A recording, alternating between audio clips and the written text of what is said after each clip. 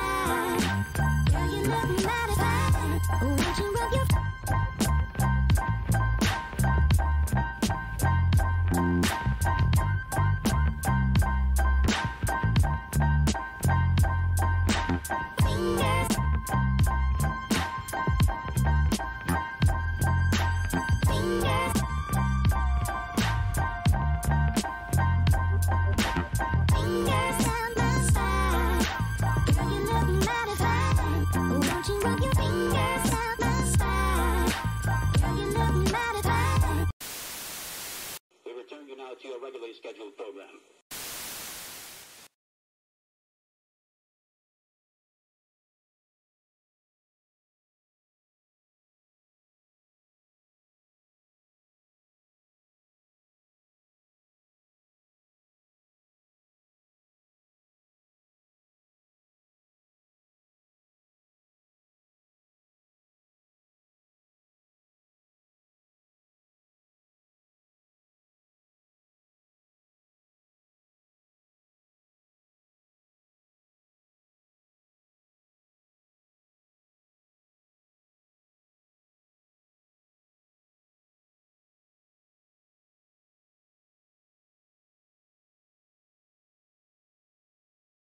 Oh, thank you, Seth. I was, in fact, muted that whole time.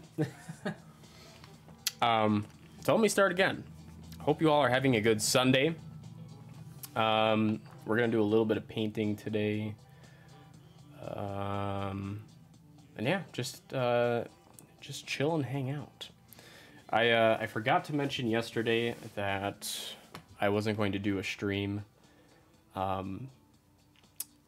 was hanging out at Drew and Sarah's, actually, and we were just having so much fun that I forgot to let everyone know that I wasn't going to do a stream yesterday, so I apologize for that. Let's see here. Before we get into the painting, I got some new cacti or cactuses. Apparently both ways of saying it is correct, but I got 6 new ones, so I'll show you real quick, and then we'll get into the painting. So this is our first one.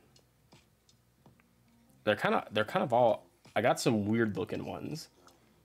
This one's kind of funky looking.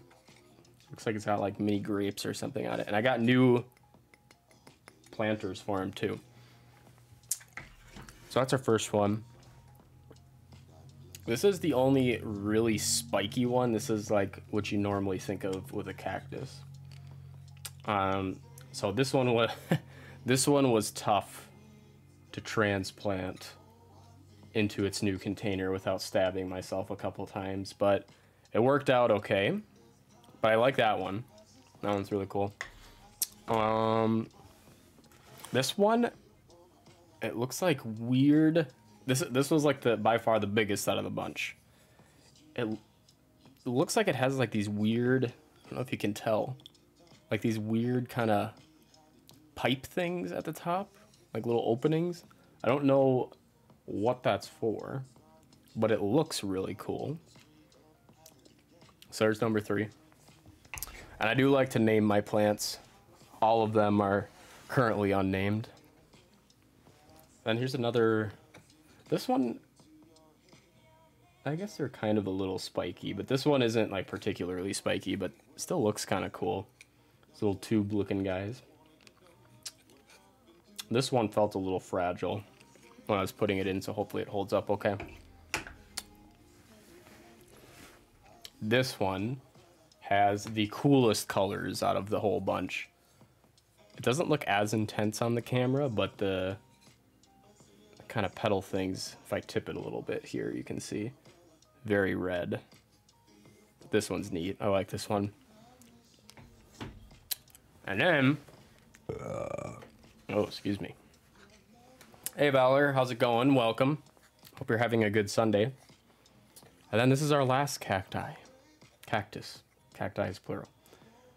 This one was shedding these little dangly things everywhere, and some of them are a little rough looking, but I believe these shipped all the way out from Arizona or California. There's a cactus farm, and I ordered a bunch. So, but yeah, did all the replanting today before I got on to stream. Thanks, Seth. Yeah, and yes, Valor, cacti. I don't know if you were here at the start, but we got kind of like the more traditional looking ones. And then this one might be my favorite out of the new bunch. I got 6 of them. And it doesn't really, the camera isn't focusing very well, but it's kind of got these like little grape looking things on them. It's neat. But yeah, now I've got 6 new ones. My other 3 cacti are doing really well. So I felt confident enough to try and add some more to the collection. Reminds you of home. I can't remember, Ballard, where is home originally for you? It does not remind me of home because I'm in Minnesota, so we have none of these here. But it makes me feel like I'm in a more tropical place, which many times is something that I'm wishing for in these parts. Oh, California. Okay. And I actually do think that this farm was in California. I think that's where it shipped out from. But yeah, I'm happy with the new additions. And it turns out that I'm actually okay at taking care of them because it seems like most succulents thrive on neglect is what I've read many times. So pretty much what I do is like I don't water them for like 2 or 3 weeks at a time and then just bring them into the bathroom, soak them under the sink, let it drain, and then just put it back where it was, and then they're good for another 3 weeks. So far that method has not failed me for my other 3 cacti, so we'll see if it works with these ones. Some of these feel a little bit more fragile, so. But I don't think I can water these right away because the soil they came in were like super damp, and I know that like I just gotta let them dry out, I think, before I mess with them. Found out another thing too, so you can kind of see little palm behind me. So I got it in the summer. It's still alive. And it's getting new fronds, so like the things that shoot up from the middle and then they fan out. I'm getting new ones of those. However, it is like some of the fronds brown pretty quick. And I was like, man, I'm not good at taking care of this one. Turns out that Majesty palms are continuously marketed as an indoor palm, when in reality they are very difficult to take care of inside. And they are especially difficult to take care of in northern climates. So that's why you can get them for $15. And I guess some people actually do just buy them as like a seasonal thing. They'll pay $15 for them. They'll just, you know, set them in their house or right outside their house, and then they die, and then they get rid of them. So I feel like I'm actually taking decent care of it, considering it's still alive, it's still growing new fronds, despite the fact that we are not in an ideal location for it. So that made me feel pretty good. But we'll see how long it lasts.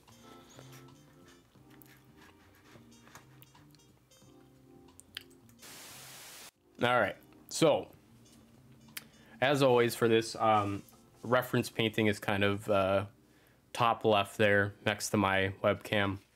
And that is the horse weir painting. We're making some good progress. Still got quite a bit to go. What was I gonna say? I don't know what I was gonna say. Maybe I'll think of it later. But we got a lot of crazy colors to add in here. So yeah, let's get cracking.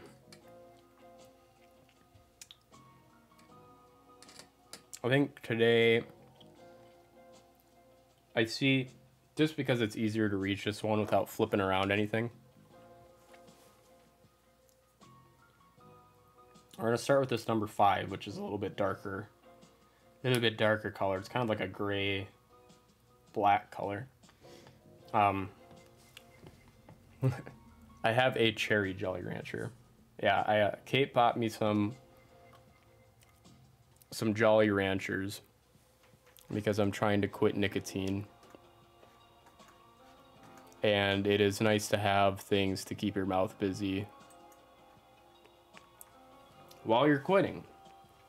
And because I don't want to spit sunflower seeds while I'm on stream, Jolly Ranchers are a decent option. So that's what I'm going with. And they taste good too, so that's always a plus. All right, so we are doing the number 5s for now. We'll see how far that gets us. So I was enjoying doing this so much. I've mentioned before that I purchased 3 of these things. There's this one, obviously, and then there's the Van Gogh Smoking Skeleton, which is a really neat looking one. And then there was also like a cafe coffee looking one. And this one I for sure want to do all on stream, just because we started it on here and it's kind of fun to see the progress, and that way we can do a time lapse at the end as well. Drew suggested that. I think that's a good idea. But I enjoyed doing this one so much that I was like, I really want to crack one of these other ones open. This is way too wet. So I did. I opened up the cafe one, being as we're going to use that as like kitchen decor. And started working on that one in my free time. It's a really nice thing to blow some time with, and just either listen to some streams. Why does this feel wet? It's not. Just blow some time, listen to some music, watch some streams. You can pretty much do anything. That's the nice part. You don't have to think too much while you're working on these, because it just tells you everything you need to do.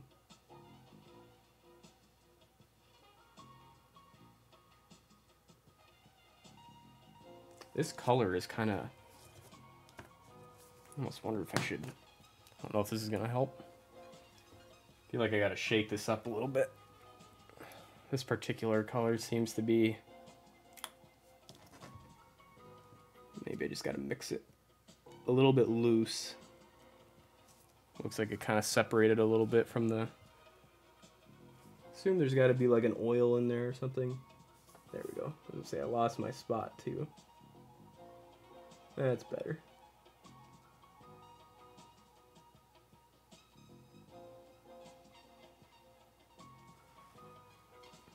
I also got to be better about, as I'm kind of, you probably can't tell as much on camera. Well, you can kind of see, like some of these areas, the paint's a little thin on it. So I got to be better about just filling them in right away, because I kind of thought to myself, I was like, oh, I can just go back and fix those.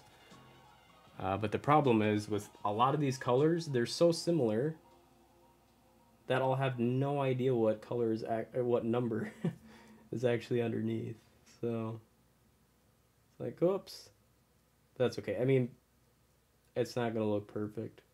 But from a distance, most of the colors look just fine.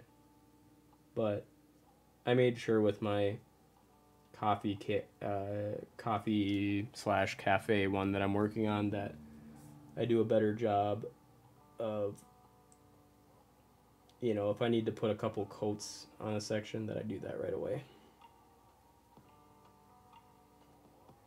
Just so it's a little more opaque. And actually, I think we can bump up a size here.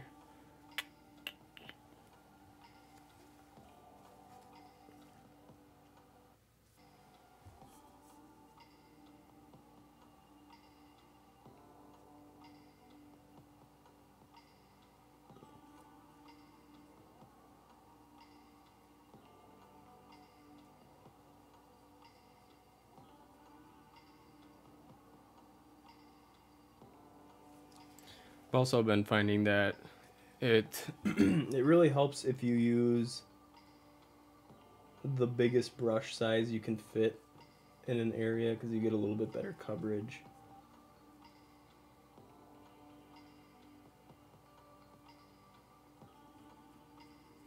But I've been nervous about going outside of the lines too much. So I end up using like the smaller brushes for really big areas, which takes a longer time and doesn't, like I said, in the whole paint coverage area, doesn't seem to be helping me all that much. But that's okay. This is the first one. There will be lessons learned as we go along.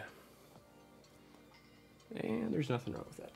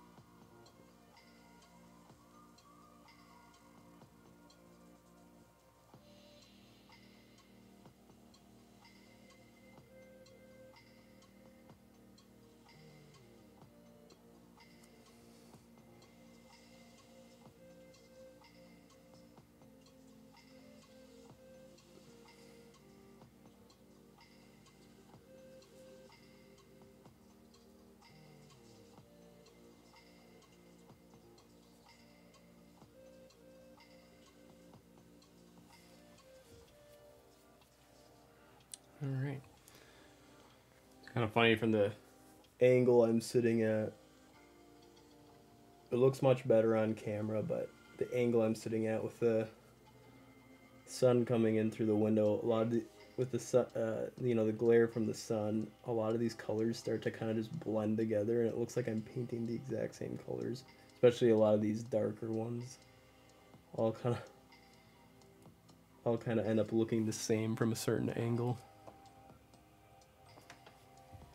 It makes me confused because I feel like I'm painting the wrong thing.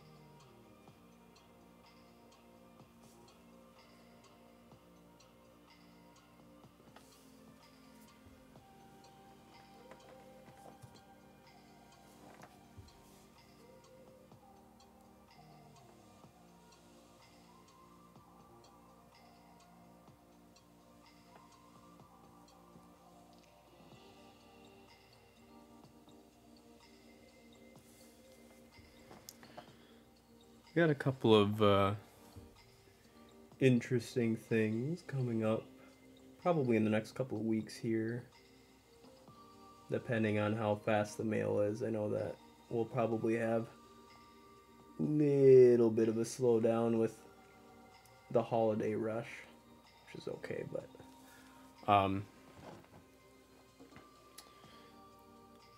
got a couple of things recently that I'm waiting for.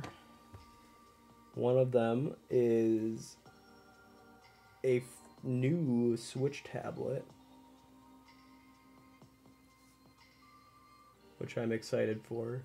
Now, the reason I'm getting another one, there is nothing wrong with my current Switch. However, as some of you may know, with Animal Crossing, if you want to start a new island on your existing console, you either have to, well, you don't have an option. You have to delete it. You have to delete your island. You can't have multiple islands. You get your one and that's it. And I am burnt out on Animal Crossing, but something that I've thought about that would be fun to get back into it is to make theme islands. And I've been mulling doing that for a while. And I was thinking about deleting my current Animal Crossing island and just starting over. I thought, I've put 700 hours into this island.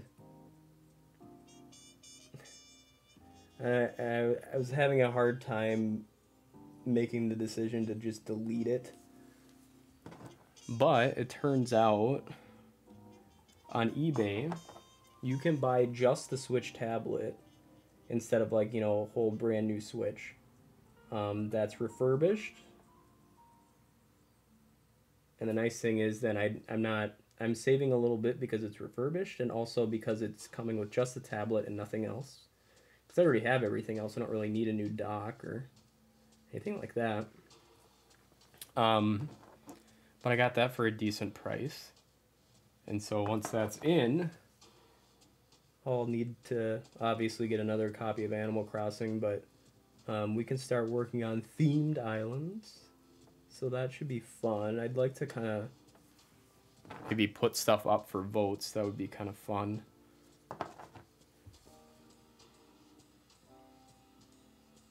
But I already have an idea for the first one.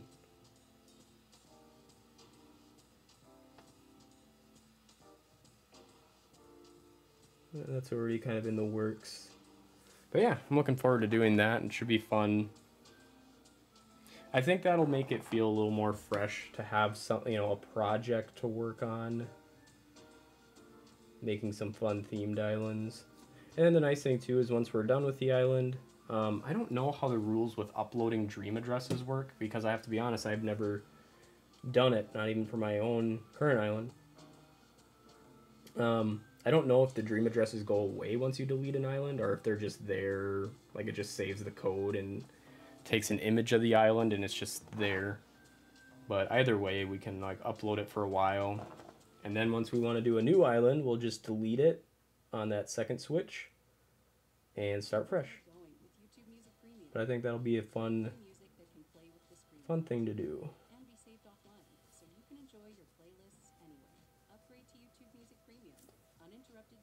That way we'll get in a little bit of Animal Crossing again. I know that a lot of folks miss the game shows. And there's a part of me that misses them too. It's so hard running them all the time. Like it's kind of exhausting. And a lot of it comes from just like getting mentally drained, because I always felt the need to come up with new game ideas to keep things fresh. I mean, of course, I went back to the well plenty of times with games that were already successful, like Gold Digger. I mean, that was always a popular one. People were always excited. And, you know, the nice thing was you could do little variations on the main rules, which I kind of did towards the end of the game shows. But yeah, it gets kind of mentally exhausting thinking up new games every week and rearranging your island. And on top of all that, you know, I was having to spend so much time on the Turnip Exchange to fund all this stuff.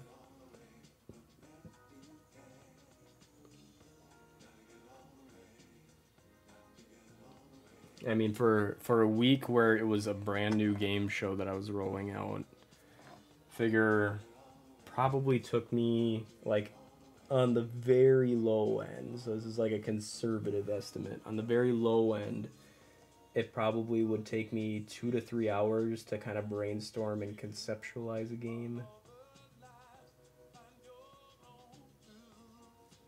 Sometimes it could be a little bit shorter if it was a simple game, but I would say around that amount of time. And then running around, usually on Nookazon, to get all the stuff I need, because rarely did I have all the stuff I needed for the show. And then I'd probably spend a good 4 or 5 hours of time selling and buying turnips to fund the game.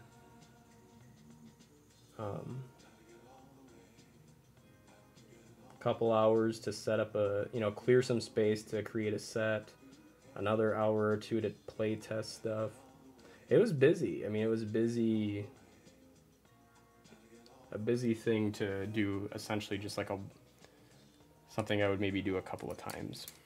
But that's why I haven't done those in a while, but I think it'll be fun to do island theming at some point in time.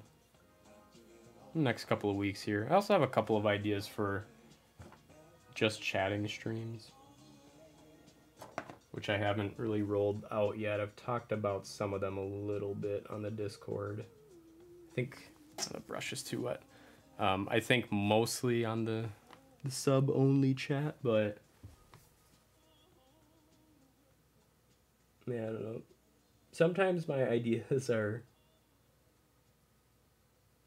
better in my head, and then I start working through what it would actually take to do it. And I'm hit with a bit of reality and have to wheel back a little bit until I can work through some problems in my head. Not that it's like super advanced stuff we're doing, but I like to run, entertaining streams, and as much as I can within my skill set. And so I consider things like that when I'm trying to do. Oh, I got close to the can there. So I consider things like that when we're trying out new streams. And if I feel like I don't have something that would be up to my standards, I'll kind of just shelf it until I can, workshop it a little bit or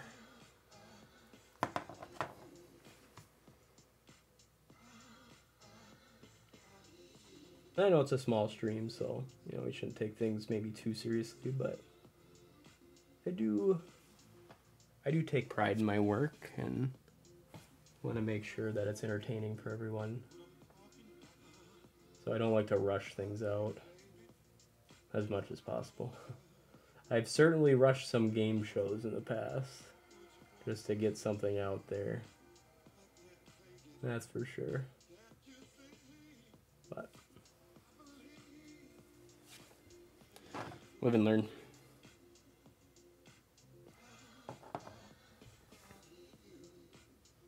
But man, I was chatting with Drew and Sarah this weekend because I was hanging out with them. And it's tough coming up with like a schedule of things you want to do. You know, you only have a certain amount of days in the week you feel comfortable streaming. And there's so many good games coming out. You know, you got Cyberpunk coming up. There's a couple of games on Game Pass that have piqued my interest. I learned about a game yesterday in another Discord server that I'm a part of that it is a raccoon who rides a longboard, and it's all kind of like lo-fi music and stuff. And I was like, man, we got to play that one on stream. That's just it. When do you find the time? When do you find the time? And I kind of found out with the whole Coffee Talk, Night in the Woods. Loved both of those games, by the way. But it gets a little hard for me to try scheduling things when I've got like one longer game going, which at this point I guess I would consider that to be Pokemon. One longer game going, and then like several small games, and it's like, ugh, like what do I put on what day? And it just kind of gets a little confusing to keep track of all that. Welcome, Catherine. How are you doing this fine Sunday? I was in for a while on Justin's stream yesterday, and I was very impressed with the work done on the rebranding. I thought it was brilliant work. I'm very impressed with how that all came together. And welcome, Justin. Speaking of which, what's this longboard raccoon? Yeah, Justin, there's a... Oh, shoot, I'm trying to think of the name. Ooh, yikes. I'll have to put it in the Discord. I'm gonna have to rebrand to Mrs. Justin Parable next. Yeah. You know, maybe he hadn't considered that with this whole rebrand. The stress you would be put through to have to change your username as well. But yes, there is... I'll have to look up the name because it's like a $15 game on Steam. But there's another server I hang out in, and they were kind of having a conversation about how it's really hard to finish games recently because there's just so many games coming out. On top of if you're a streamer and trying to decide what you're going to fit into your schedule. And someone randomly brought up this game. It's like a $15 game on stream, and the whole concept is it's a raccoon, or it might be a tanuki, but I think the game has raccoon in the title. But it's just a raccoon who rides a longboard. And it's very, like, it's lo-fi themed. Kind of like retro looking. And I was like, man, this has me written all over it. I didn't realize they made games for specific people, but if they did, they made one for me apparently. So we're gonna have to clear up some space on the schedule to fit that one in at some point in time here.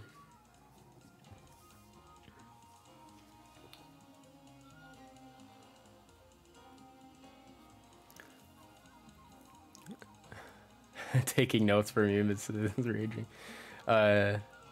Did you use Raging Janitor in your Mixer days? I did, Justin. That was in fact my username over there as well. And you know what? I think, oh gosh, what was the issue? No. Oh, I'm trying to think. Did I use Professor Cynic or did I use... I think I used Raging Janitor. Yes, I did, because I remember using like a little bit of the skull branding. And that would make sense. So yes, that was the moniker I went by back in those days. Mixer wasn't a bad platform. It was pretty nice. The one thing that was... Now, I didn't use the functionality because I liked doing overlays and stuff, but because it was a Microsoft product, you could stream directly from your Xbox. So you could just... Yeah, there was like an option within the Xbox menu to start streaming, which was kind of neat at the time. And I think it was a good enough platform that it really boggles the mind that they dumped all this money into bringing Ninja over, you know, and a couple of other bigger streamers. Can't remember all of them. But they dumped all this money into bringing them over. And then they're just like, nah, never mind. It's like, are you telling me Microsoft couldn't take the financial hit to try and be a competitor? And of course they're going to be smaller, but I think they were definitely taking some market share from Twitch. But, you know, it is what it is, I guess. Drew and Sarah told me to do it. Oh, yeah, the username. Is longboarding off the cards for you through winter? Technically, I could be doing it now. I would say, and I want to say Drew was telling me this, like our temperatures have been pretty above average. Like right now, looking outside, we don't have, like, except for like a little bit jammed into like the gutters of streets, we have no snow on the ground.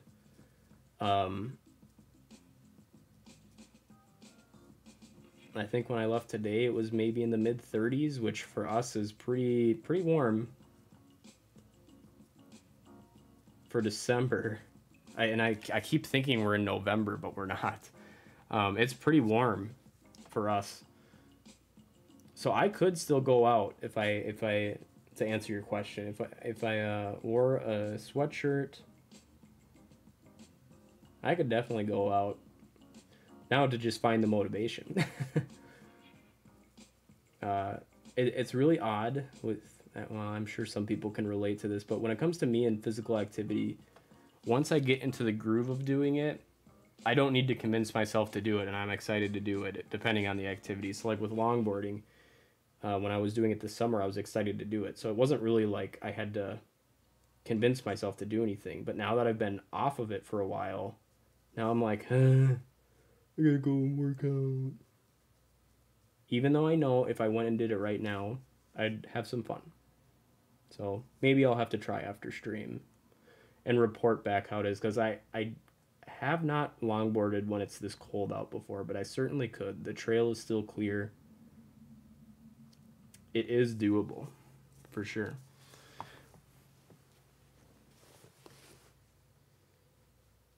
The thing is, the backend tech has other applications. They kept that for... Oh, sure, yeah. It's weird how Xbox is more robust with Game Pass and Bethesda when it's more and more detached from their core business. Yeah, Drew and I were talking again this weekend. Like, just Game Pass is such a good service, and Drew's kind of theory on, you know, the new console generation that just released here. You know, everyone is saying, well, Sony's gonna have the better games, yada yada yada. Which, to be fair, I would agree, they do have the better exclusives for sure. You know, they got God of War, The Last of Us, so on and so forth. There's other ones too. Is Horizon Zero Dawn in there, maybe? Can't remember.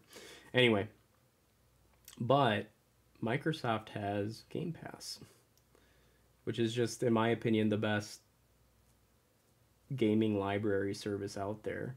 I have saved so much money by using that service. Like, for real, man. I would say... Why'd the music stop? I'd say maybe in an average year, I'd buy anywhere between 5 to maybe on the upper end 8 AAA titles. I'll buy 1 or 2 now. I guess, and it's all depending on what comes out, but like, perfect example. I was really excited about this game that was developed by an Microsoft-owned studio called Void Bastards. It was coming out as a full, AAA game, pricing wise anyway. Came out on the Game Pass day one. Didn't have to spend the $60. I just paid my monthly fee. I got to play a AAA title out of the gates, and I had a lot of fun with it. Like, I still had a great experience, and I didn't have to pay much either.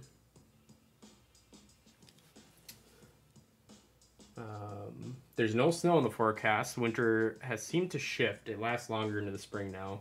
That is true. Given that Xbox is for PC too now, the incremental improvements between console generations are so tiny, and the profit margins on machines are zero. Submodels seems the way to future-proof it, compete with Steam. Thing is, I never touched my Xbox maybe a couple of times in 3 months. Yeah, and Drew was mentioning the exact same thing, Justin, where he's like, and it is the same for Sony in so much that consoles are not money makers. It's what you buy with the console, the games and such.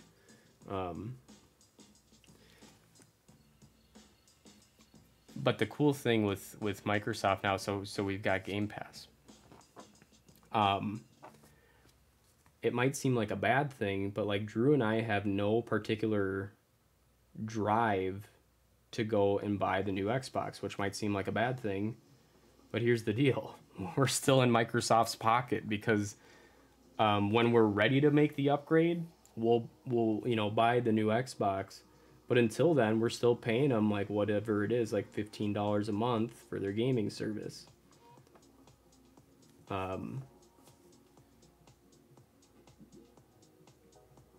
And that way they're just kind of getting like guaranteed income from us.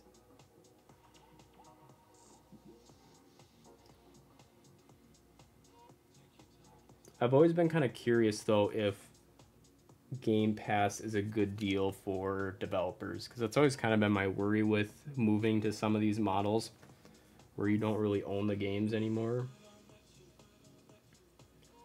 I do know that Epic seems to give bigger cuts to their developers. Not when I say their developers, I mean developers who decide to release games on their platform than Steam does. So that's a positive. And I know that people were initially very upset about the Epic Game Store because they're like, oh, I don't want to have my library in 2 places. But it's better for developers because there's competition now. And I do not feel bad at all if a developer decides to do like an exclusivity thing for a while with Epic if they're going to pay more. Make that bread. You worked hard on that game. You deserve to make some money from it.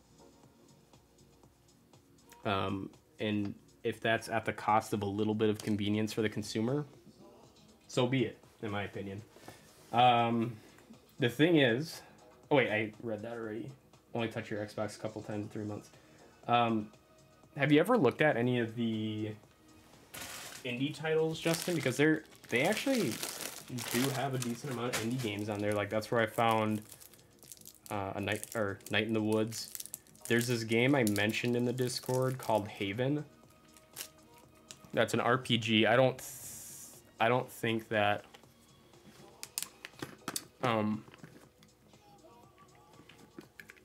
it's necessarily an indie title, but it looks very fun.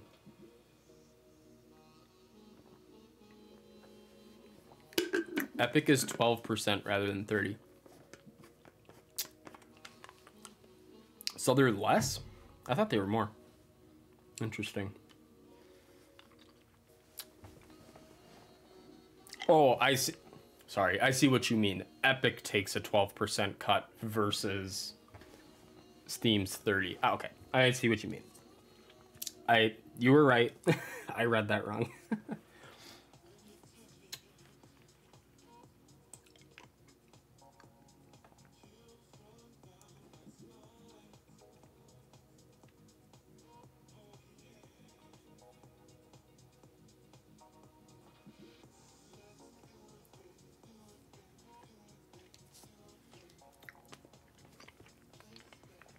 Which is great. I'm just fed up with the Epic PR that they're leading a revolution when they just want to be in a position to charge 30 themselves. I mean, that's all it comes down to, right? Like they're gonna roll with the good PR to try and snake some market share. But I mean, they're a big business. Like once the opportunity is present for them to start taking a bigger cut without a huge impact on PR, you know damn well they're gonna do it. Of course they are. But to me, in the meantime, if if it means some smaller companies get to make a little bit more money for their hard-earned pieces of work, I'm for it.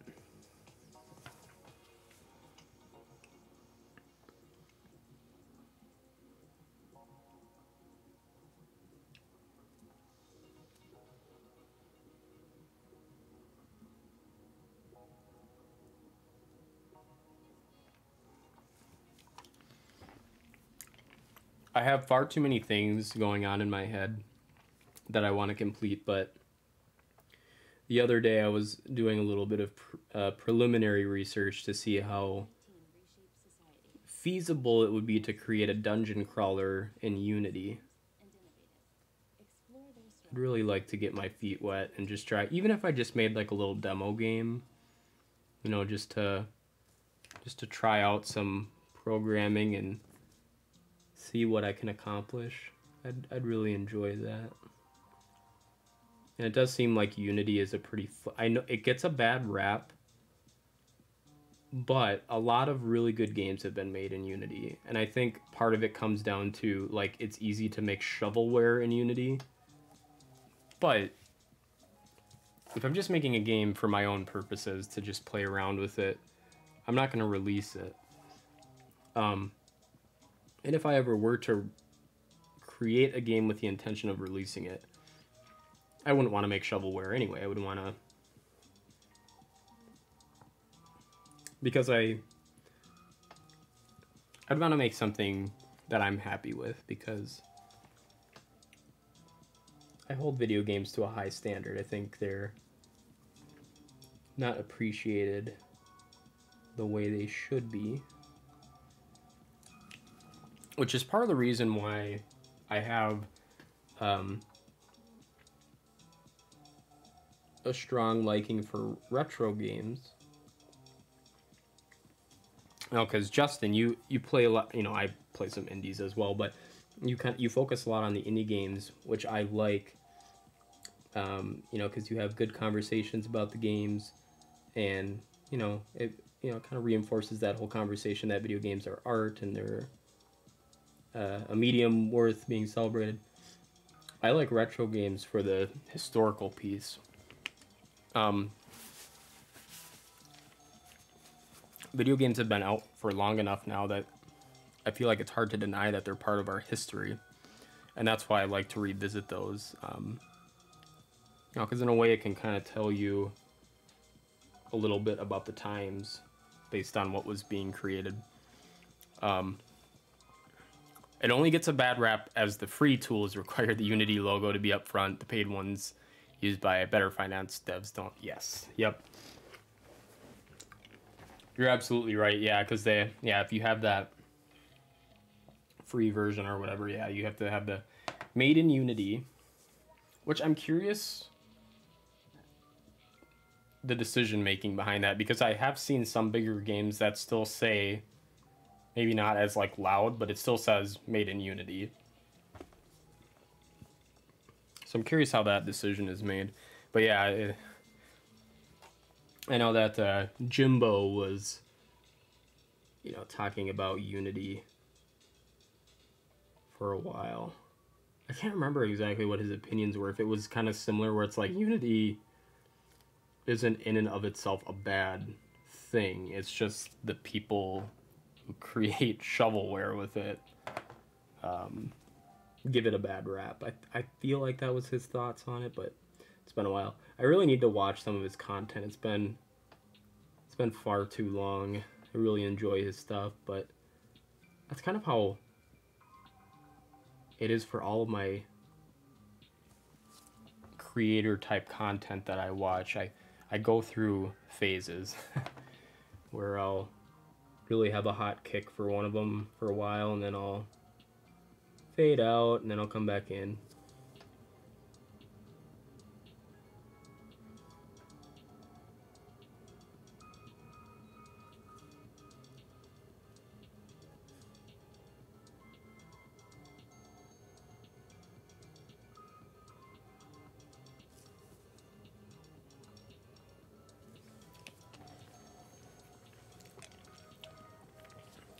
You don't you don't know when you're playing a good Unity game. Yeah, exactly. Did you ever listen to that podcast with the Slaughtering Grounds? Oh, are you talking about his interview with one of the guys who was responsible for that? Is that what you're referring to?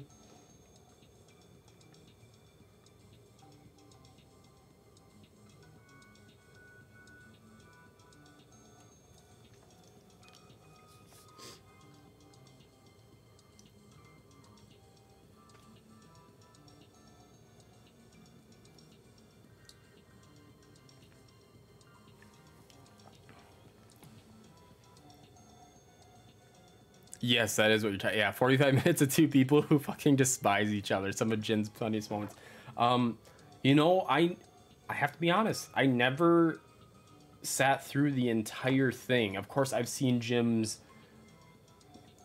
kind of historical piece about that feud many times on his channel, and he includes bits and pieces of that interview on there. But I really should just listen to the whole thing, and that saga was just something else, man. Like, that guy, like, just some of the stuff that he tried pulling was hilarious. Like, I feel bad for Jim, because as he said, like, it's very stressful when anytime you're involved in like some legal business like that.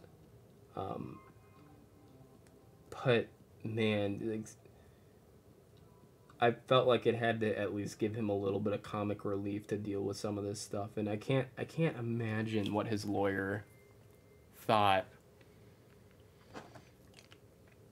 as he's receiving some of these requests from those guys.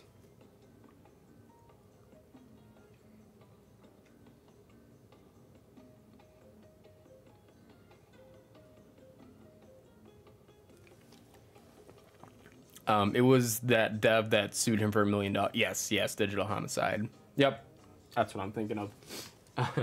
One of my favorite moments in his kind of recap of that situation was that I want to say like maybe some of the counts were for libel, or I can't exactly remember. But at one point in time, he references something Jim said, and he said something to the effect of, like, there's not enough popcorn in the entire world to sit through this. And so Jim's lawyer followed up with, we can't prove that. We can't prove that there's enough. So it's not an incorrect statement. Or it is something like that. And I was like, that That's awesome. I love it. That makes me laugh.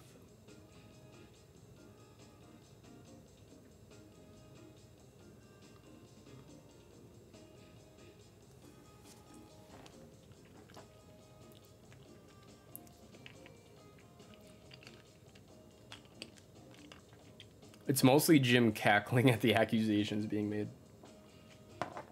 That's kind of what it seemed like in his recap. Yeah, he's... And I feel like he did... At least in the parts I saw of it, like, he gave this dude fair chances. Like, he, you know... It's not like Jim didn't give him a chance to try and defend himself. It felt like a level playing field other than the other guy was a dope, and Jim's a pretty intelligent guy, I would say. So in that respect, it was not an even playing field, intellectually speaking, but not much you can do to level that.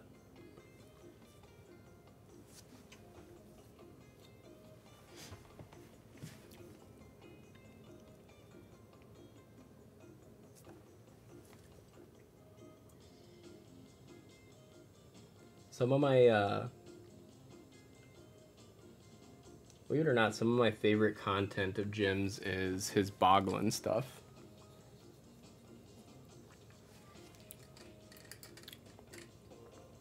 I think they're a very neat toy.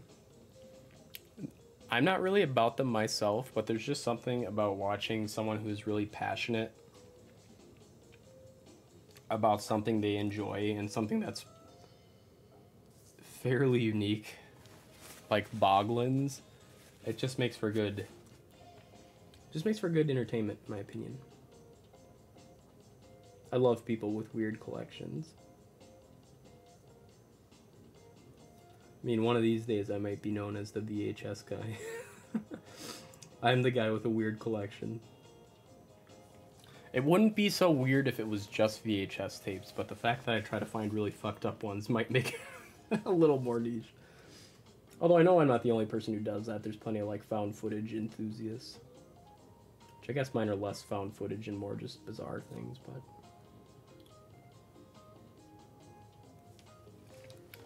I did end up, so I kind of went on a VHS spree this last week, and I got, I think, 4 or 5 new tapes. And I got some excellent news today. Yeah, because most of these are just buy it nows, so you don't have to bid. You know, they sell the tapes for a couple dollars, and you buy it now and they send it your way. Just because they know no one is going to bid on most of these. But there was a set of 4 VHS tapes that I was very excited to bid on. And I found out I won them today. And it is for a television show about a biblical superhero named Bible Man. Boy, are we in for a treat. Looks like it's right up my alley for the kind of schlock I like to review. People with a passion are the ones we're sticking around for. Yeah, absolutely, I agree. Where do you get the VHSs from? Most of my VHS tapes I get from eBay. That is typically where I go. Just because it's fairly easy to just type it, or, you know, like, they don't always label them as weird, but, you know, you can do, like, weird VHS tapes, and you'll usually get some good hits. But then you can go outside the box a little bit and then, you know, type in things like VHS instructional tape or VHS training video, and you'll find some interesting things by doing that. And there's a couple of these VHS tapes that I want to look into more before I buy one. But they were like independent found footage films. and they look really bad, and I kind of want to get one. But I also want to make sure it's within the realm of appropriateness before I do that. Yes, Justin, I won. Believe it or not. No one else was gunning for Bible Man. And then I kind of got down a Bible Man rabbit hole. They, for a while, did Bible Man live. They did performances. I don't know exactly how it ran, but I guess it was like the Bible Man show, but live. And there's a VHS tape of that, so I feel like I might need to get that as well. I'm so excited for Bible Man. What are his special powers? I don't know. Other than, I think I read something, because before I bid on this, I wanted to see if it was something worth, you know, checking out. And I want to say, from what I remember, he's a superhero who defeats his villains by citing scripture or something like that. Either way, I'm very excited to see what it's about.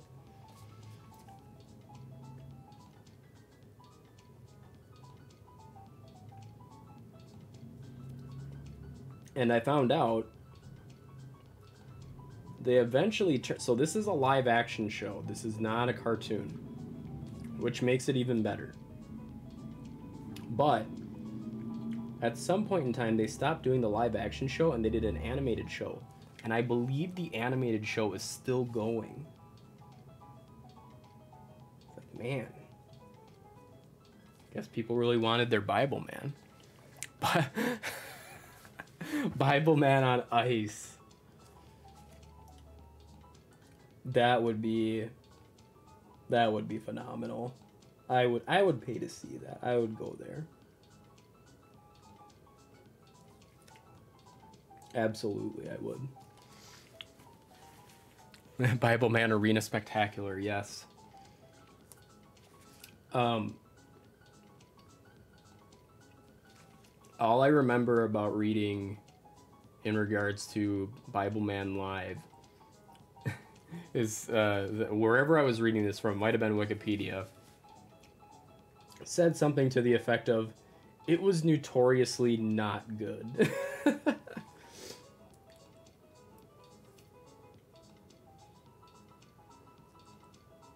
I was like, well, that's what I like.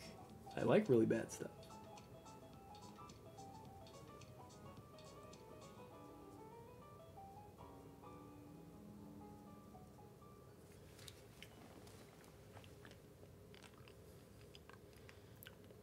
Oh my god, it's not a cartoon. This is even... No, real... Shoot, what's his name? There's actually kind of a semi-famous actor who's Bible Man. Let me check.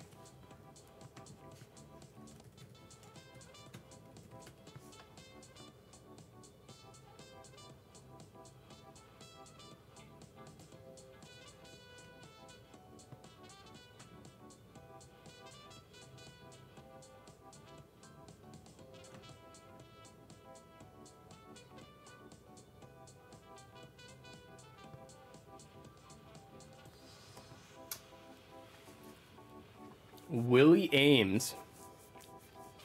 So he played Buddy Lembeck in Charles in Charge. So I mean, fairly big show. He plays as Bible Man.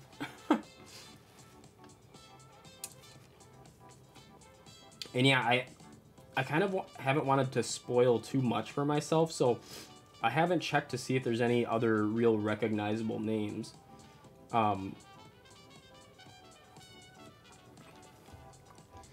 But they, the only reason I even found out about the Willie Ames business is that they wanted to be very clear to people that they had a known actor there because they put it like right on the cover of several of the VHS tapes. They're like Willie Ames from Charles in Charge, playing the role of Bible Man.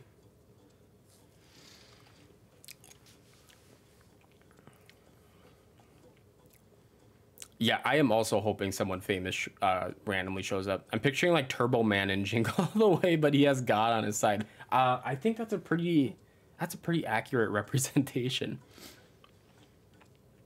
Not known in these parts. I have to say I recognize the name, but I wouldn't have immediately known. He might be one of those actors that someone more my dad's age would have recognized more readily. Like I said, I recognize the name, but I didn't know. I couldn't really attach it to anything else.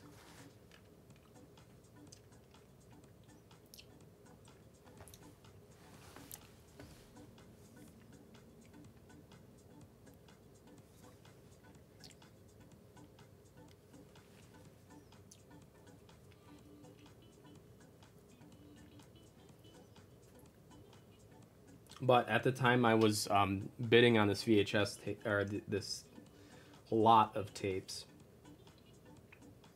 I was not aware of how many episodes were out there. So if it turns out that I like how, or I should say we like how bad they are, there are some more tapes out there. They are out there. So I may have to look into some more. And get the entire Bible Man collection.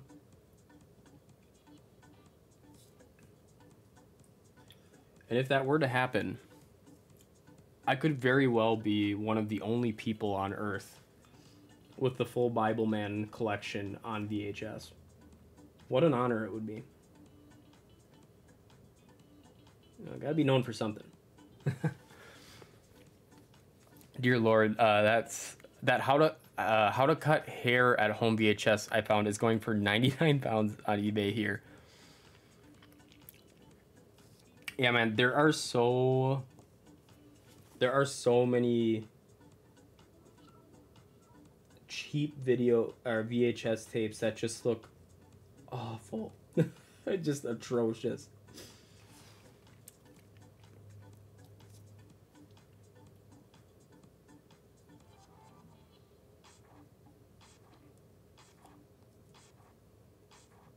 And the thing is, you know very well that,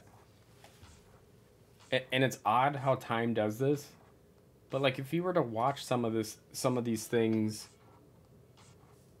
in the time period they were released in, you wouldn't really think anything of it. Like, I don't know if like the average person would have been like, oh my god, there's a VHS tape on how to be good at slot machines. Like, I don't think anyone would have thought anything of it. They might not be interested in it, but they wouldn't have been like, this is going to be horribly awesome. But you give it 20 years in the oven, and all of a sudden it makes for great cringe content. I'm thinking maybe more of like the Money Shot video. The Money Shot video was very good. Essentially teaching you how to profit off of tragedy.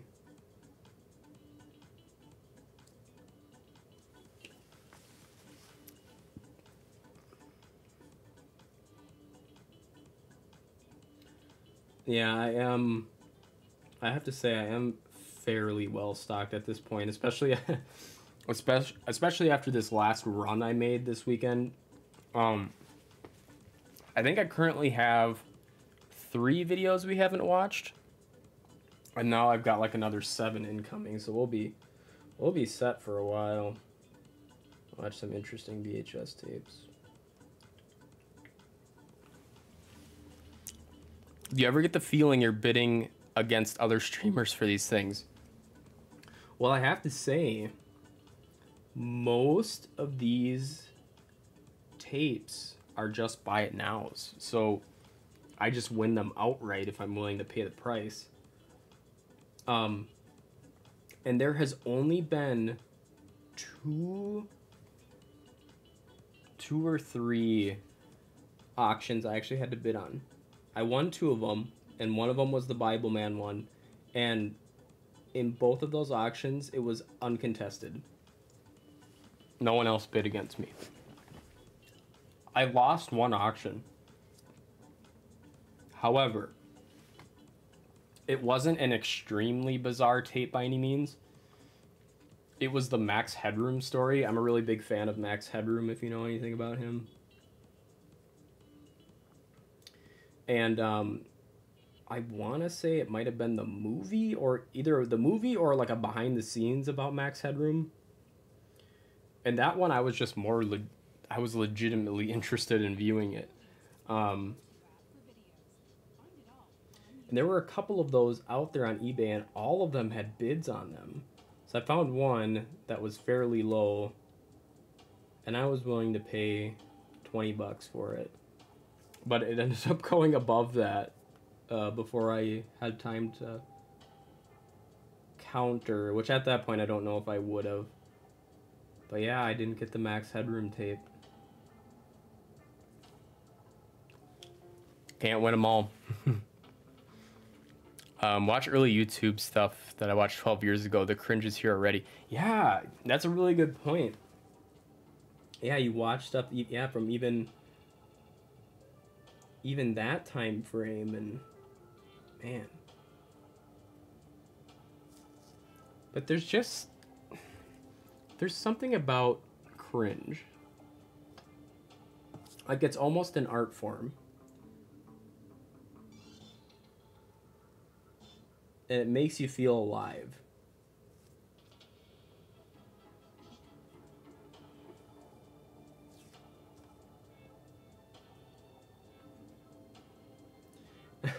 And I don't know if it was like a scientific or a psychological journal, but I read this whole article once about the phenomenon of cringe and like why people watch it, like why they enjoy watching it, why they do it.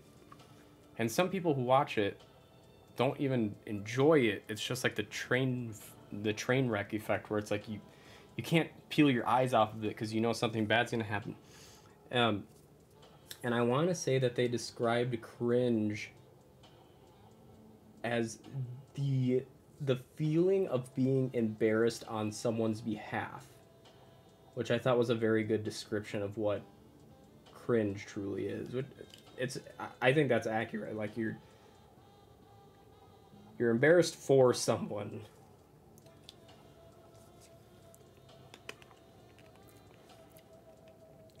Justin, don't get mad at me, but I haven't watched Peep Show yet, but it's on my list. It's on my list. I know I need to watch it. I think I did catch... I think I found like a couple of like short, maybe highlights of it or something, and it looks like, just based on that, it seems like something I will indeed enjoy. But I have to be honest, I haven't been doing much for TV watching in general. The only thing I've been regularly watching recently would be The Mandalorian, and that's just a once a week commitment for a half hour. But maybe I should just like put Peep Show on while I'm working, because I do like to have stuff on while I'm working.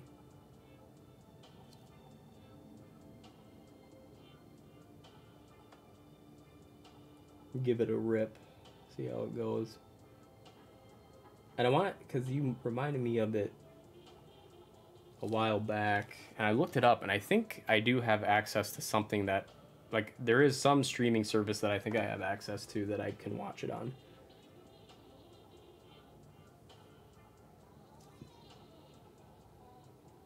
So I can't use the excuse of not having access, because I believe I do.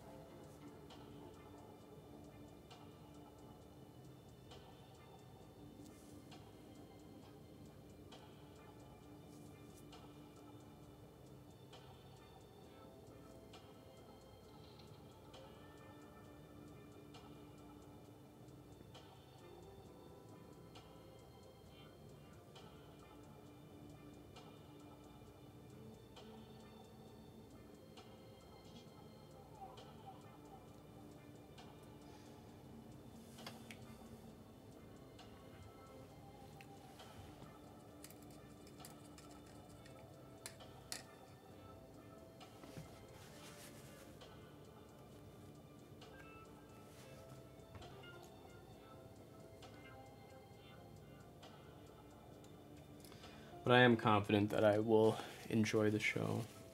What did you compare it to something? Is it something that's kind of like an in-betweeners type show?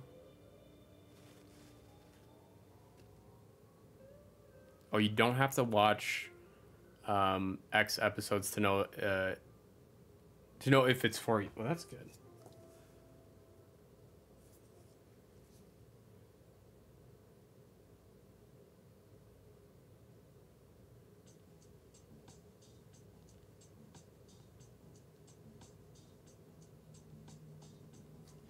I dig on in-betweeners and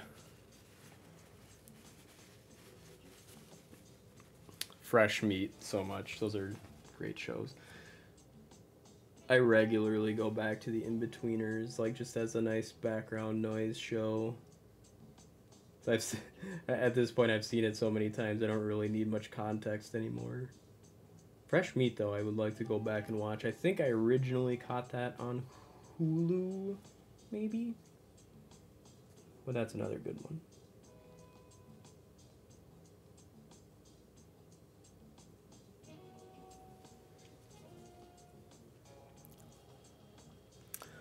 Much better than the In-Betweener. Ooh. Now that's intriguing.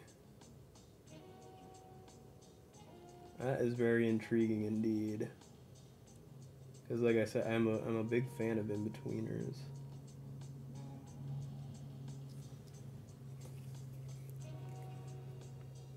And they both have the cringe factor. Yes, yes. I live for the cringe. What can I say?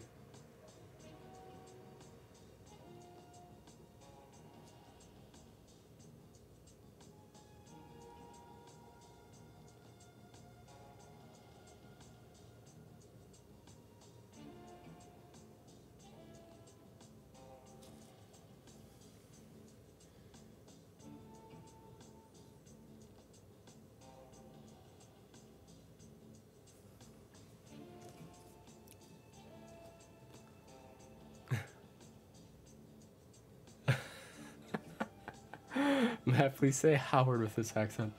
Hold. I can't do it. Hold. I mean, it hardly even sounds like he's saying Howard when it comes out. It's been a while since I've seen it.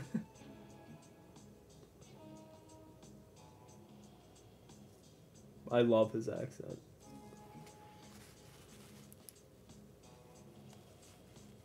Yeah.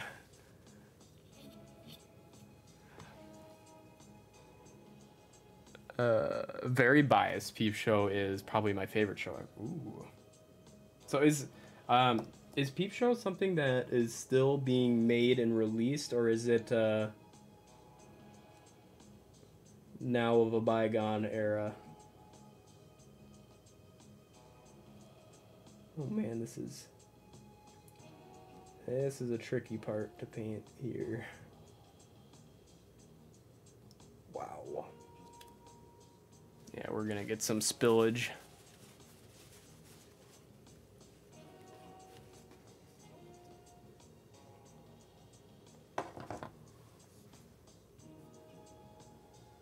Turn on. There we go.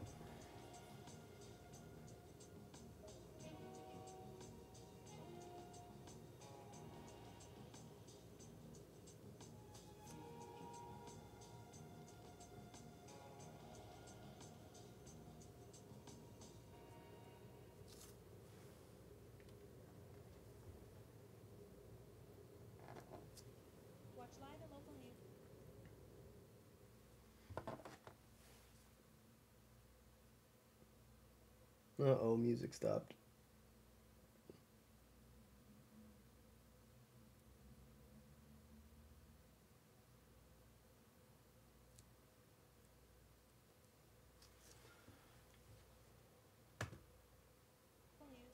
On a variety of networks with YouTube TV. Thanks for confirming that you're still watching.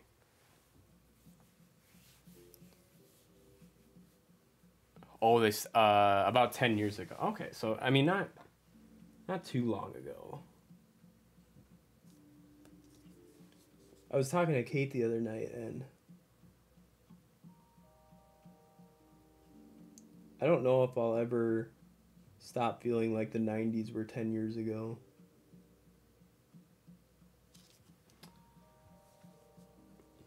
They just perpetually feel like they weren't that. Oh boy, that was a little suspect there. Feel like I might perpetually feel that they were only 10 years ago.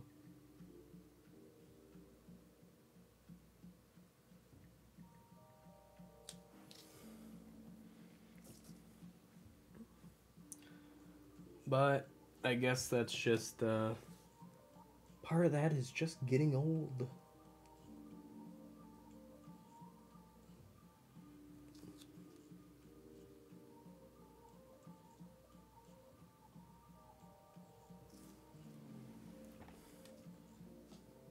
Oh, they stopped in 2015. Okay.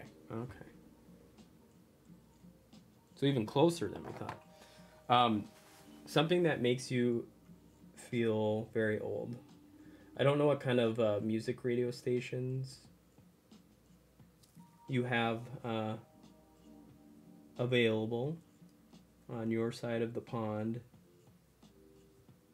but you know, some of the ones I'll listen to here, they'll have like classic rock stations, which the tagline used to be the 80s, 90s, or 70s, 80s, 90s, and today.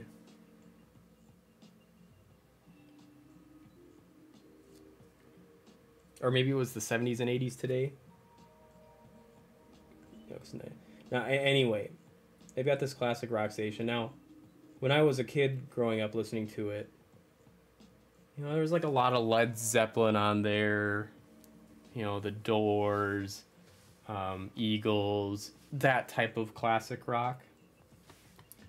And I remember like a month or two ago, I flipped on the station because it had been a long time since I had heard anything on there. Now with like Spotify and stuff, I really don't listen to radio much.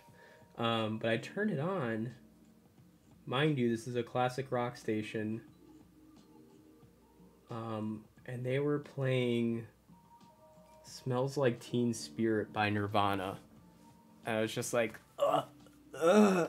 no. Why is this classic rock now? Because we're getting old. That's why. That's why it's classic rock now.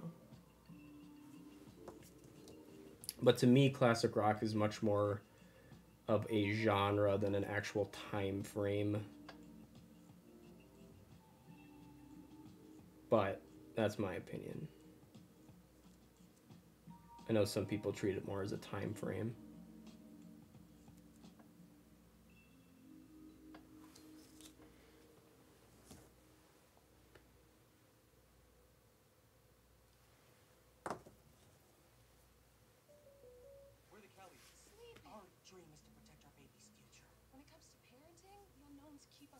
The 90s just happened. What are you talking about? Also stopped on a high, thankfully. That's good, yeah.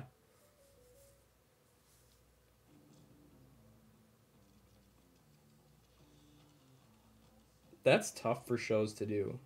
To stop when things are going well.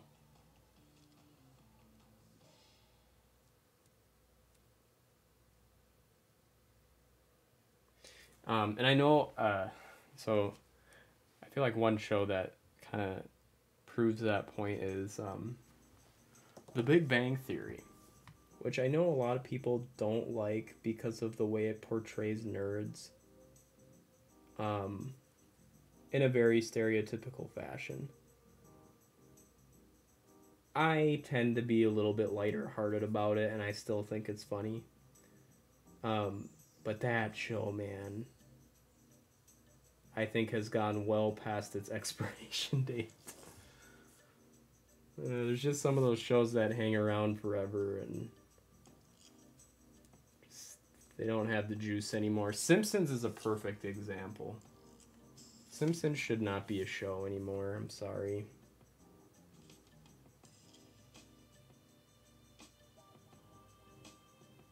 I was very much a fan of The Simpsons. Probably for about the first 10 seasons, I religiously watched it.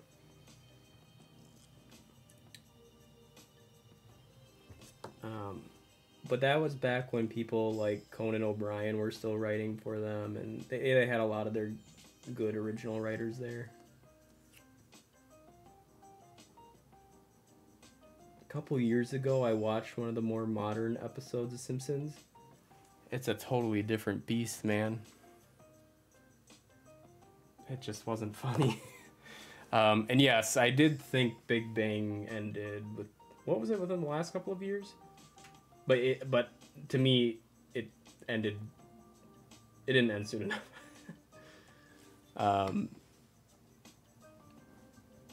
Same with The Office and Scrubs. Yeah. Simpsons has been bad for longer than it was good now. That is very true, Catherine. Now, of course, everyone's definition of what's good and bad is going to be different, but I felt like it was a pretty strong show, possibly beyond this, but for my personal taste, like up through about season 10. And so what have they been going for now? 20 some years? Or did they hit the 30-year mark? Did they hit the 30-year? They might have. I thought they maybe had a big deal about that. Simpsons was about 7 to 8 great years and 22 terrible ones. On that basis, what defines a show, the good or bad? Yeah. Yeah, I think that's a fair assessment.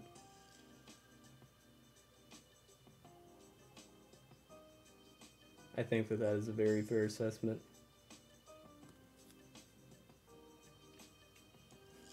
And it's weird because it feels like the show is going now for the sake... it is 30. I feel like The Simpsons still going. They are doing it for the sake of longevity at this point. Like, I haven't spoken to an individual who watches The Simpsons in years. Like, I don't know anyone who's like, oh, yep, it's whatever night it is, we're going to watch the new episode of The Simpsons. No one. I don't know who watches The Simpsons anymore. Does anyone watch it? Or is it just there because, you know, because, like I said, it's just a longevity thing at this point. They've always been there, and they want them to continue being there or something.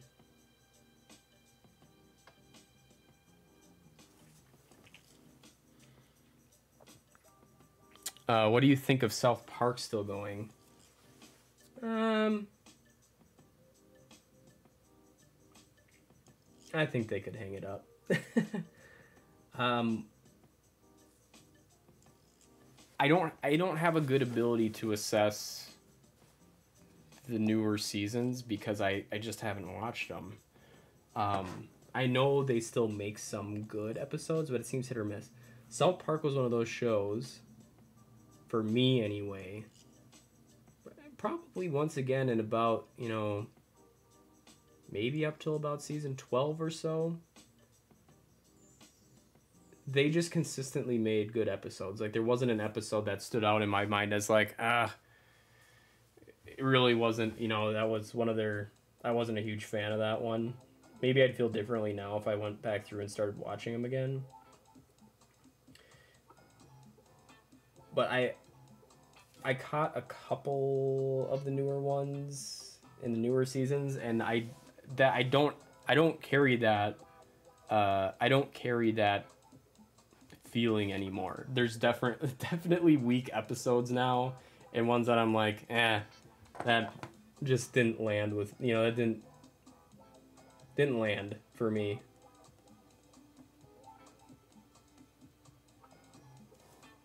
The one thing I think South Park has going for it that The Simpsons doesn't is they rely heavily on being topical, which works well for them. I mean, they did that documentary where they show like the making of a South Park episode. They will make an episode the week it needs to be released. Like, they will workshop an episode and like be making it up until hours before it's hitting the air, which is just incredible to me. I don't know if they still kind of run that process, but that in itself is kind of amazing to me. That it's just that off the cuff.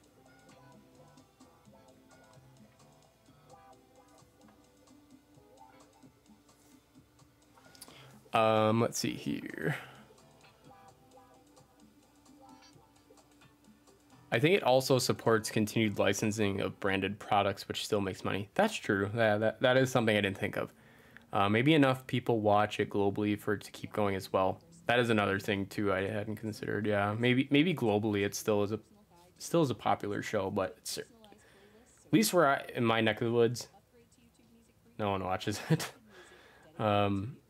Popping back and forth between here and Ginger, it's coming along. Thank you, Chudley, very much appreciated.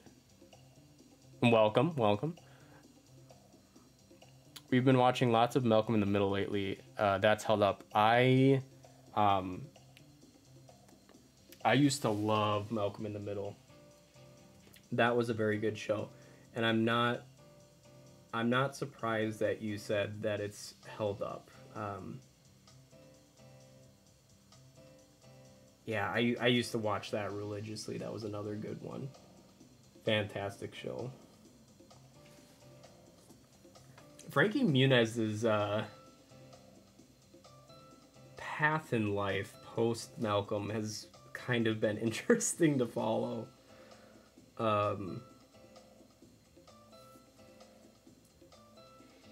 Yeah, I'll just say that. It's been interesting seeing what he has done after Malcolm.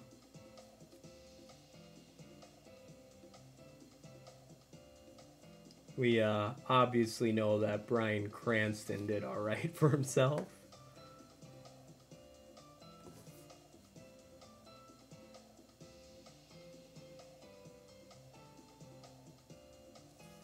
You know, he was part of just a little show called Breaking Bad. Kind of went under the radar.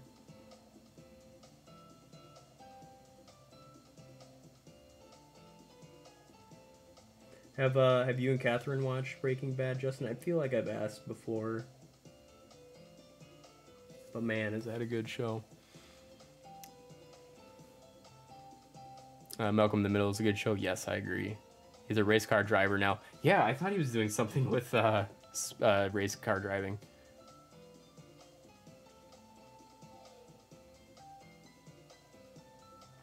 Didn't he get a head injury, which means he can't really remember making the show? I don't remember hearing that. Wasn't he part of a band as well? I might be thinking of Steve from Blue's Clues. I don't know why, but I know that he did some music stuff afterwards, which is really interesting. You know, because Steve don't have hair anymore. He's gone. He's shaved, which I think, if I remember correctly, was part of the and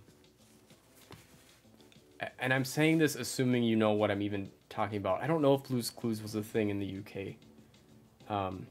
It was huge here.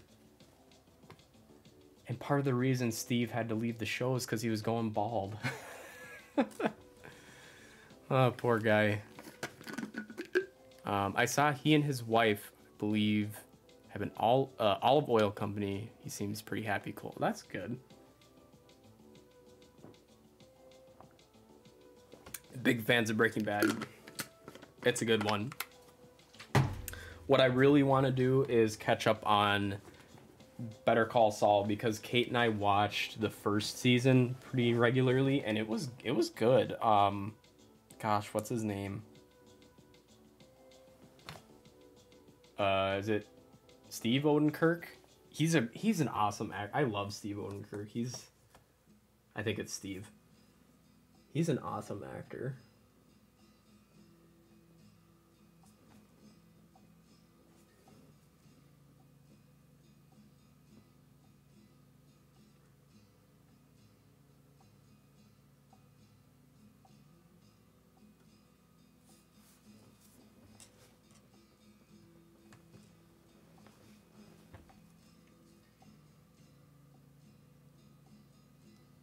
But yeah, what we watched of Better Call Saul was very, very enjoyable.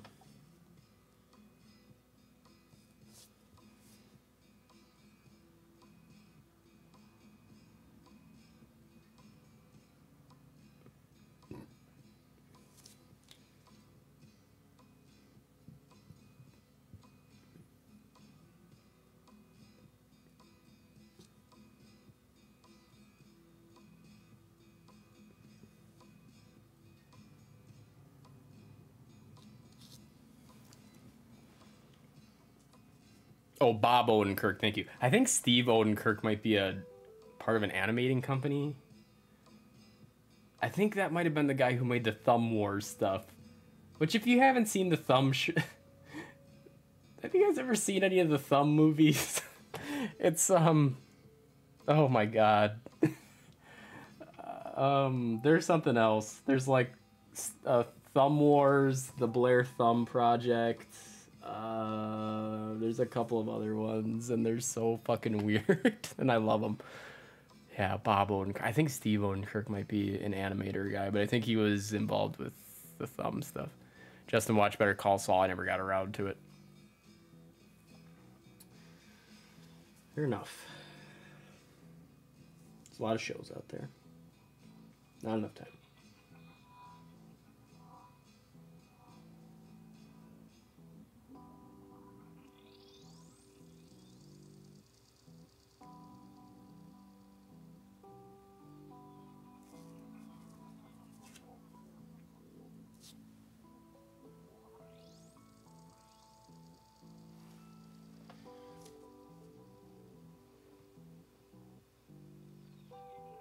Oh wait, Justin, no, you know about them? The Cursed Thumb Thumb movies? Or do you know what I'm talking about? Like, they're just so weird, but I like them.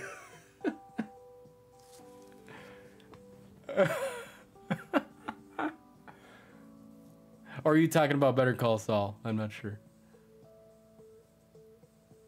Oh, yes! Oh, you are talking about that. Yes, Bat Thumb. Yes, Bat Thumb. That's another one, yeah. Yeah, I think I've seen pretty much all of the Thumb movies. I wonder if he's made any recently. I feel like probably not, but maybe. Oh my god, I can't see some of these numbers. They're so small. I might just have to make executive decisions on what color they should be.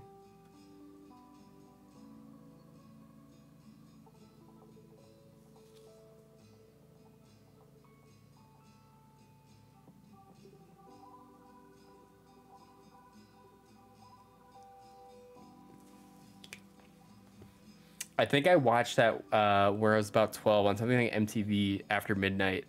Yeah, you're talking about thumbs. Yeah. I'm trying to remember we actually... Okay, this is even more sad. We had the Thumb movies on DVD. Because my dad was a fan of them. Because I think the first place we saw them... My dad was really big into, like, his DVD collection when I was growing up.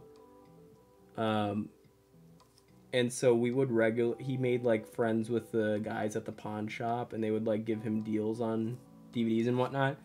And I think we found one of the Thumb movies there on DVD, and that's how we got into them. And then we looked for the rest of them. Yeah, Bat Thumb, I remember that. I feel like there's another. Oh, Thumbtanic. Did you watch Thumbtanic? That was a good one. That might have actually been the first one I watched, was Thumbtanic.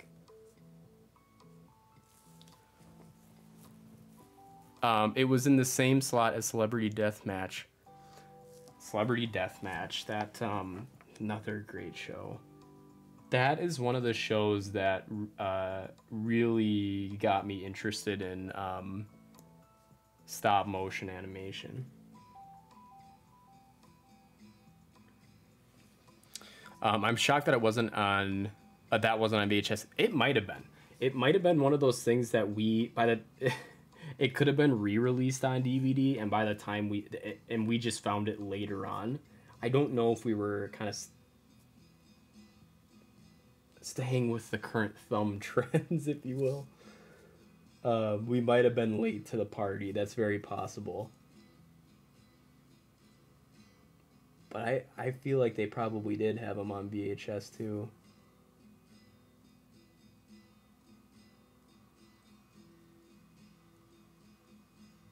But yeah, those thumb movies would be a fun watch in the Discord. Might have to do that at some point.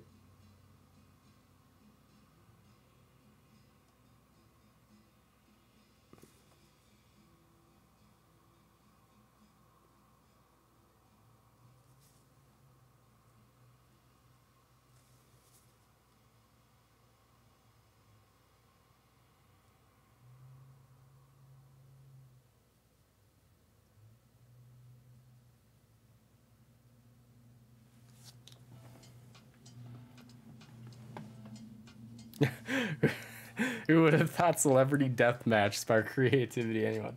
Hey, man. I think part of the reason why I liked the creative style of that was I was also a big fan of the video game series Clay Fighter, which was, I think you might be familiar with it, but I think Mortal Kombat, but with like these clay animated figures, and it had a very similar feel to that, so I think that's kind of why I was drawn to it.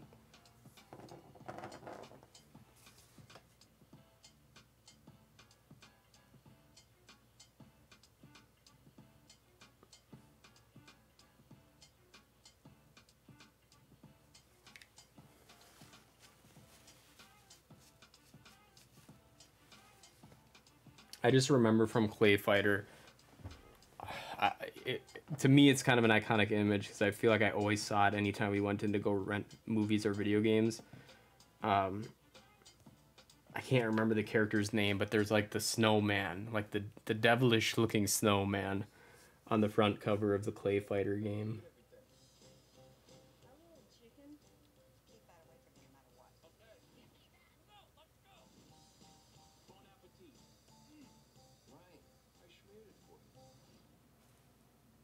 I smeared it for you.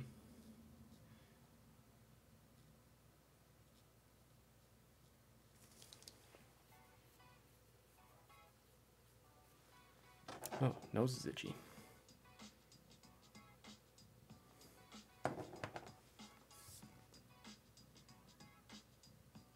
But yeah, in terms of stop motion, I'm obviously a huge fan of things like Wallace and Gromit. That was kind of the first stop motion thing I remember watching.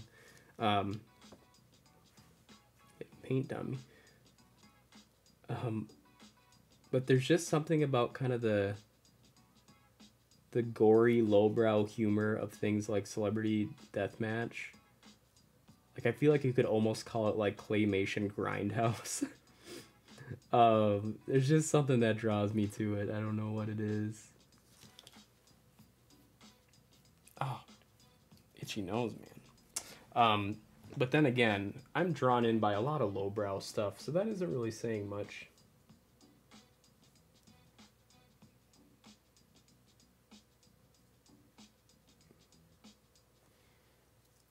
I'm not always particularly classy in my in my entertainment choices. Oh my god, gnats everywhere.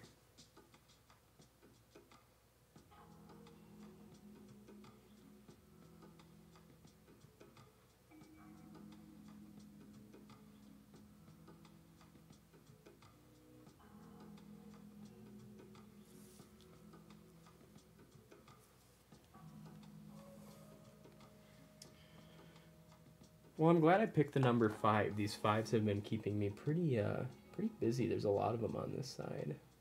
It's kind of nice that I don't have to flip back and forth between paints the whole time. Just kind of focus on one color and...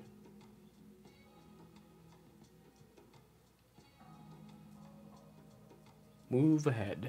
I was gonna ask Justin, because I was in your stream yesterday and I mentioned I was hopping off because we were playing... Drew and I were going to be playing some... I should have specified when I said it. We were playing some video game hockey, some NHL, but Drew and I have, messed around on ice rinks. Just not playing like real games of hockey, but just shooting on net and stuff. Is ice skating something you've done before? I was thinking about that. I was wondering if that was something you've done. I would say I'm not particularly good at it, but people in Minnesota, I swear some of them learn how to skate before they walk, just because hockey is very big here. In terms of the NHL, Minnesota produces the most NHL players in the United States. It's a very big deal here. How much Wallace and Gromit have you seen? I've seen a lot of Wallace and Gromit. The first Wallace and Gromit I watched a lot of. I saw all of their shorts. I used to watch those religiously. I had them on VHS. So I think the first one was A Grand Day Out. Is that what it was called? Where they went to the moon. There was A Grand Day Out, The Wrong Trousers, and A Close Shave. I think it was in that order. And then I've seen the movies as well. Which, funny enough, so Aardman Studios is who makes Wallace and Gromit, which I feel like you probably know. In Peter Gabriel's Sledgehammer music video, which I've mentioned being a fan of before, with the amount of stop motion in it, the part of the music video where they have like a rotisserie chicken dancing, a guy from Aardman did the animating for that, which I thought was interesting. Catherine took me on a skate once. It was a disaster. I need those upright penguin things they have for kids. Oh no! That's okay though. It's tough. It's tough. I'm not, but compared to Justin. That's okay, Justin. Skating is tough. Like I said, I'm not good at it either. My thing with ice skating is I can get started. That part's easy. I can't stop. I have a hard time stopping. Like I can't do like the fancy thing where you kind of like turn to the side of your skates and grind a bunch of ice to a halt. I can't do that, or I can't do it well anyway. In comparison, my youngest sister Grace plays hockey for school, so she's pretty good at skating. She has a good time doing that. 2020 has given us 3,110,758 reasons to believe that we will make tomorrow better than today. Carters, with you in 2012, we keep things going. A Grande Out on VHS was my childhood. Yes. Wallace and Gromit was so good. And okay, this is gonna sound really cheesy, pun intended. But one of my favorite things to do, so we had, I think at the time, only the first two were out. And I think The Wrong Trousers came out before A Close Shave, but I can't remember. But anyway, A Grand Day Out was there for sure. But I would take the VHS tapes, and then I would get a plate of cheese and crackers, because that's their thing, and then I would watch the movie. It was a fun little ritual I had when I was a kid.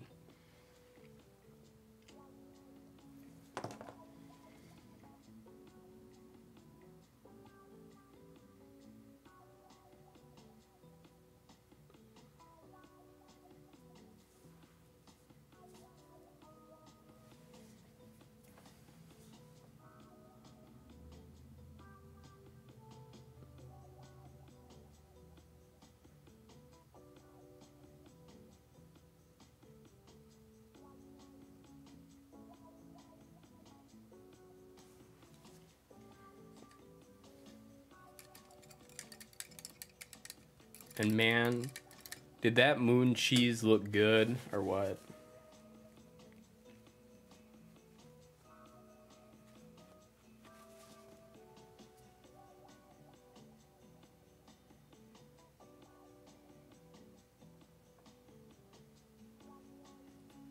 And the movies are good,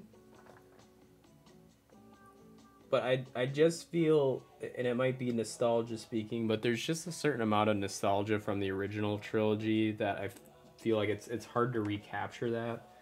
And yeah, I feel like that charm isn't as strong in the films.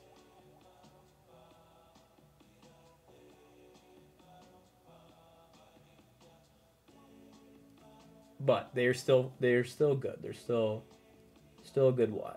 Still worth it.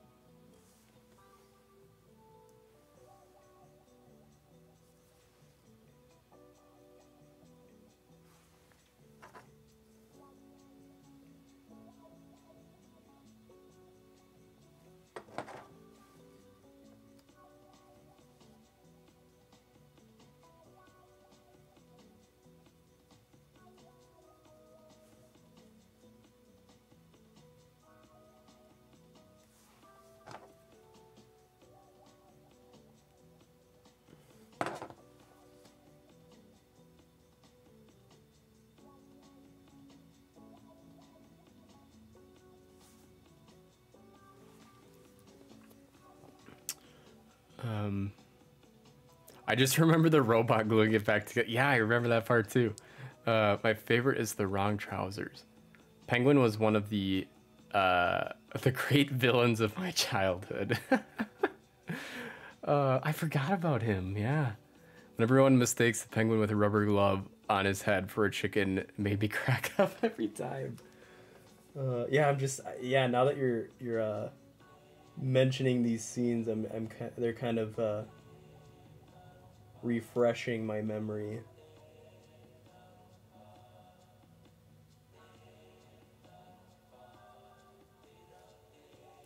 And I just maintain that there have been a couple of kind of like snobby articles I've read about stop motion where they're like, there's no point in doing stop motion anymore. It's just difficulty for difficulty's sake. And I can't agree with it. There's just a certain charm to it on screen that is really tough to replicate with CGI. And I don't know if everyone who likes stop motion kind of views it in this way, but to me, part of the experience with those types of films, whether it's a full length or a short, like, Grand Day Out, part of the experience is knowing how much work went in to making it. because it is such a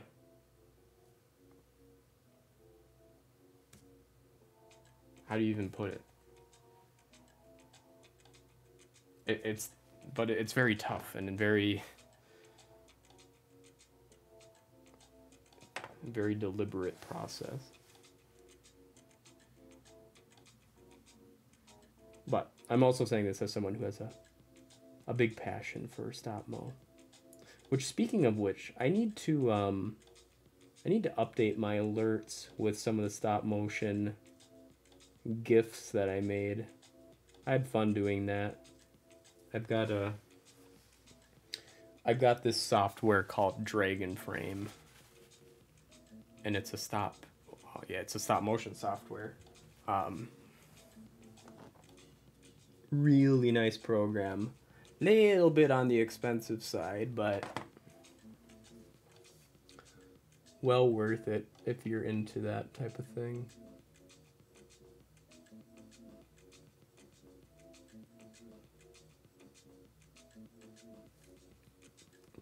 I use that software to create some of the stop motion scenes for the opening of my when I did the Professor Cynic stuff. I used that software. Gave a sneak peek. They look great. Well, thank you. I had a lot of fun doing it. They didn't take too long, but I liked it. I just love that scene in Parks and Rec when Ben gets obsessed with claymation, spends weeks working on it, and only ends up with 3 seconds. Oh my God, Catherine, almost any time I mention like that I'm working on something for stop motion, my friends make fun of me and mention that scene, and they're like, I compared it to Avatar. It's such a good scene. Makes me laugh every time.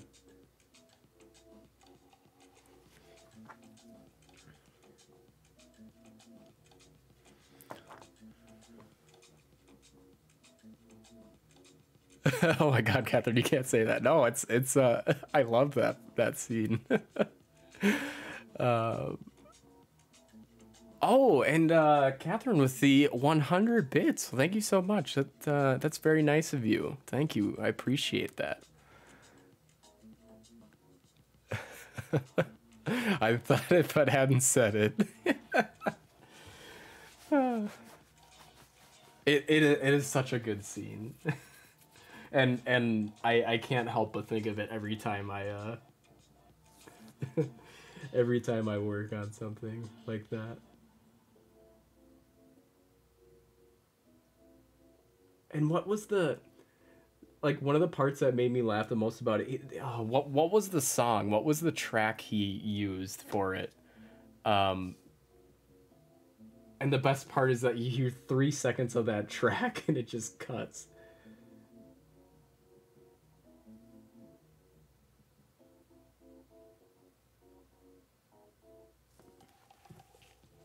My head keeps covering it. Yeah, it kind of does.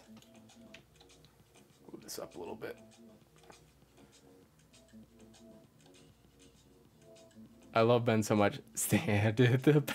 Yes, that's what it was. Stand in the bed where you.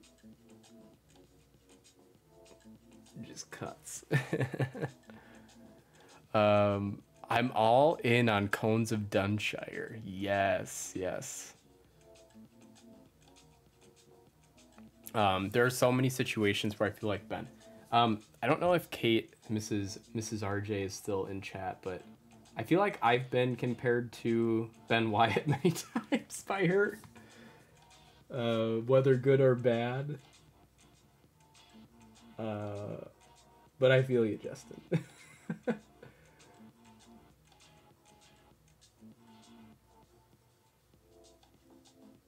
I feel like that's in a good way. I feel like that's a good comparison for you.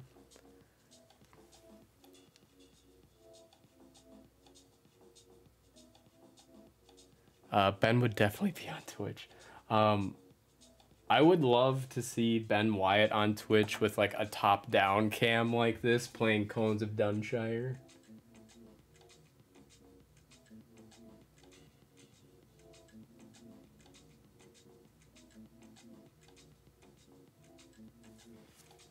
And the thing I love about Ben and Leslie is that Leslie embraces who Ben is to a degree. I can't remember. Maybe she gets annoyed with the Cones of Dunshire stuff, but overall, she's just very infatuated with Ben. They're both infatuated with each other, I should say. It's not a one-sided thing. But just for who they are, and they're both two weird people, and it's nice when two weird people find each other.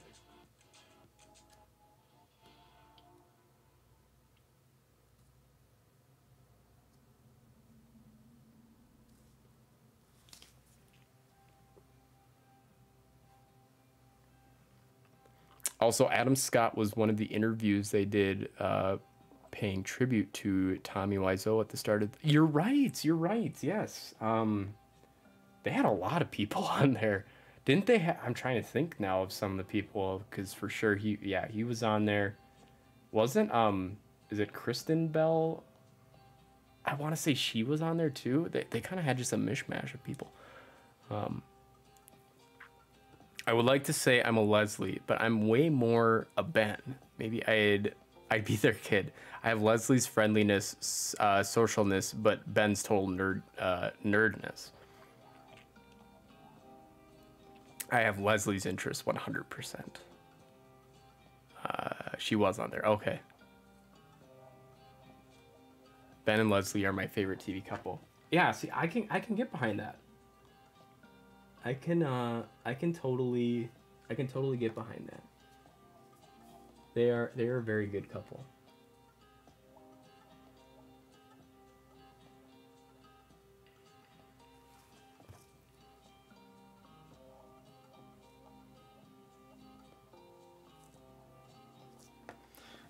I would have to say if it was between those two, I feel like I definitely identify more with Ben.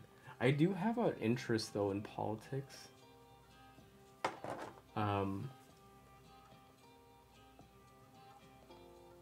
Leslie, it just has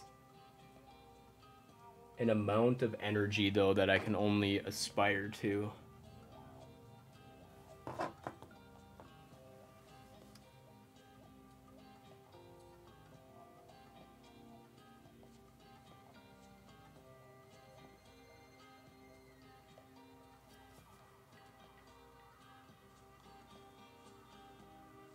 Like if I could even have a fourth of the energy that Leslie has, I feel like I'd get a lot more done.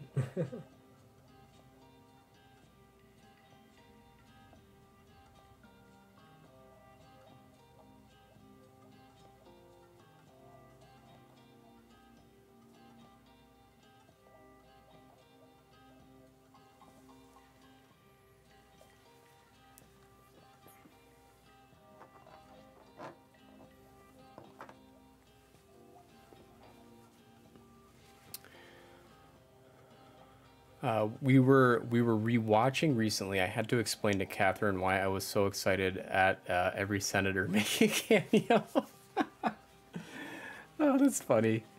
Not just the well-known ones either. I don't have any of the politics interests. I care a lot, but I don't want to be in it. Yeah, that's fair enough. Well, and I think there's a difference there too, because like I don't think I could ever see myself being a politician, but I keep up with it.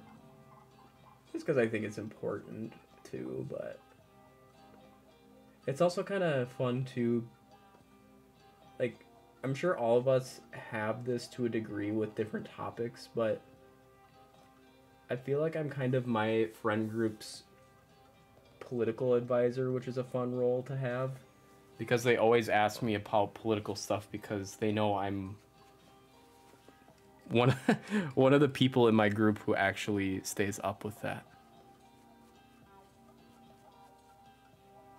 Ooh, redeem Walt. Any chance of a cat sighting? Absolutely. Yeah. I will go grab the man himself. Switch to that scene. I'll be right back.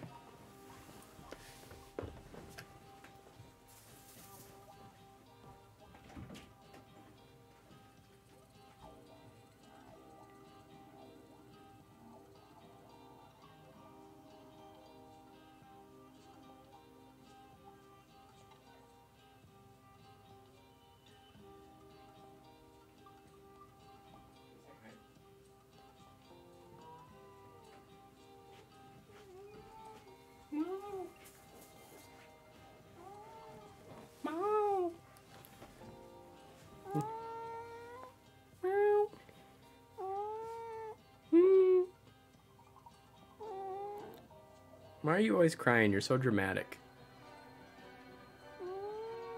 You're dramatic. You've got some eye boogies too. You're not gonna like this. It's okay.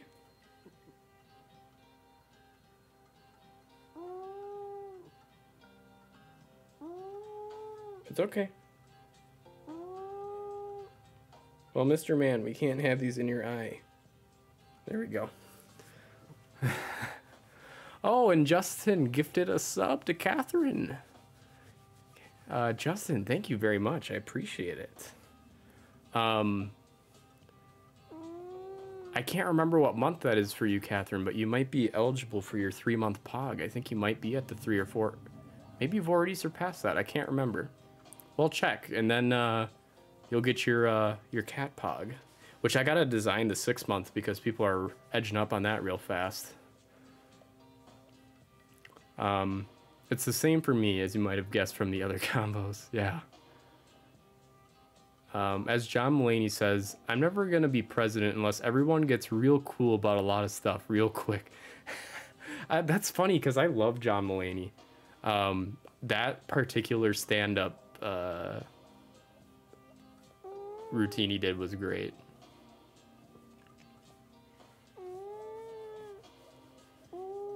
Meow. Here, actually look at the camera.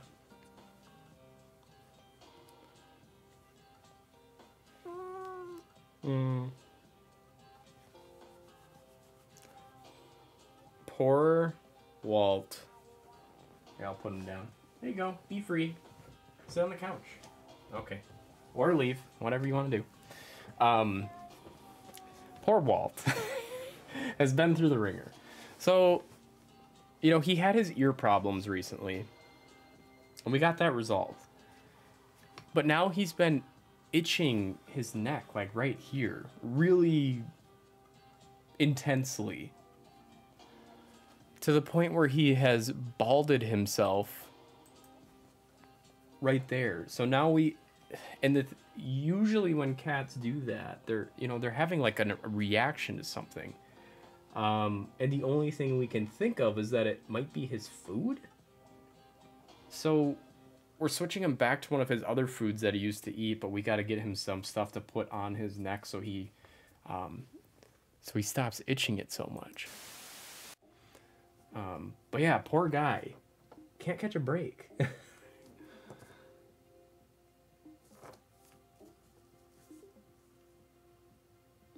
I'm hoping if we like get him some medicated lotion and switch his food back, he'll be just fine. But we'll see. It's never that easy, it seems.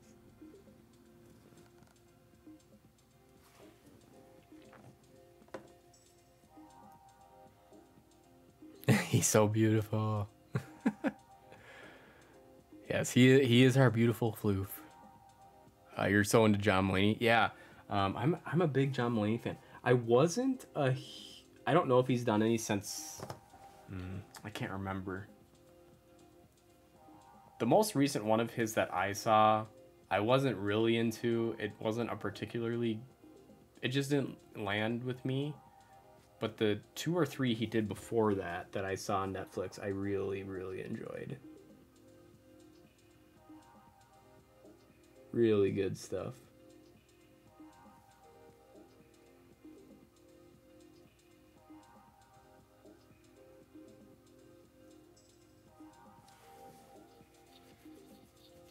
Sorry, Walt. Oh, he's fine.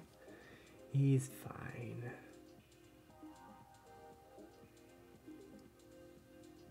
We'll figure it out. He's just our little troublesome boy.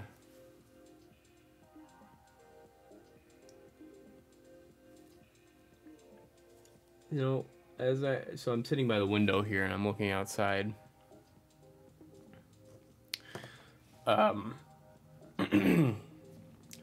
One thing I despise about Minnesota is how dark it gets in the wintertime. So it's getting really dark out quick now. And when I started the stream, nice and sunny, we are 2 hours in and it's almost pitch black out. That is one of the things I cannot stand about living here is, you know, and it's not as bad, it's not as noticeable now because I work from home, so I can kind of control my work environment. So on the plus side, you know, I can sit by the window and work if I really want and get a little bit of sunlight that way. But that wasn't an option when I worked in the cube farm. But there would be days when I would work in the office. You know, I'd get up early so it's pitch black. And then I'd leave work, pitch black again.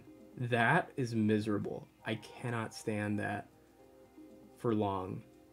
When you wake up, it's dark, and then you go home and it's dark, and you don't see a minute of sunlight. It's rough. Okay, the whole bit about college hit me so hard. I paid $120,000 for someone to tell me to read Jane Austen, and then I didn't. I like his line too about, I think it was about home ownership. And he's like, well, I don't own the home yet. We took out a mortgage. So essentially it's the bank's home and they just let me keep my clothes there. It's like, oh, if that isn't the truth.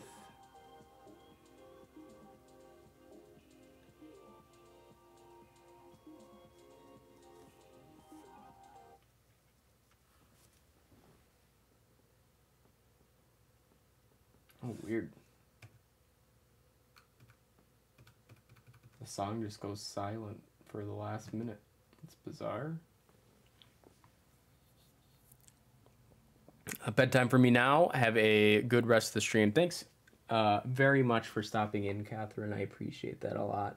And have yourself a good night. And hope you have a good day of work tomorrow.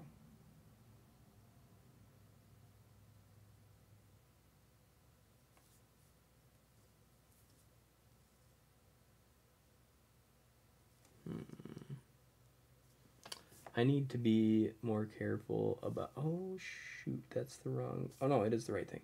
I need to be more careful about paying attention to where I was painting, because as soon as I cover up the number, if I look away, I'm going to lose it. I won't know where I was.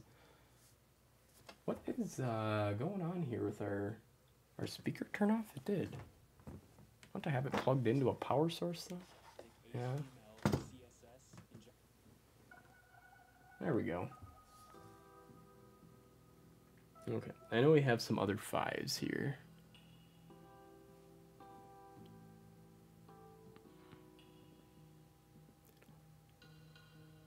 See, I took a Jane Austen class and 100% didn't finish all the books because all 6 in one semester was a lot. So it was just too much. Yeah, hits home. I am very fortunate that I did not need to drop that much moolah for my education, but the sentiment remains.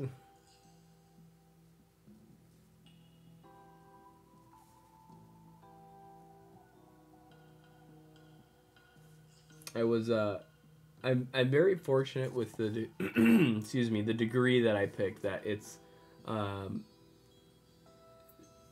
you know, there's a very direct job role that corresponds with it. You know, I got a degree in nursing, so obviously you become a nurse. And the nice thing about nursing degrees that a lot of people don't know is that it opens up a lot of like healthcare job doors for you. You know, like, so obviously I'm not really a nurse anymore. I work in IT in healthcare, but having that job experience as a nurse helped me to get this job. So yeah, I'm very lucky with my particular degree, the options that it opened up for me, because I know that's not the case for everyone, unfortunately.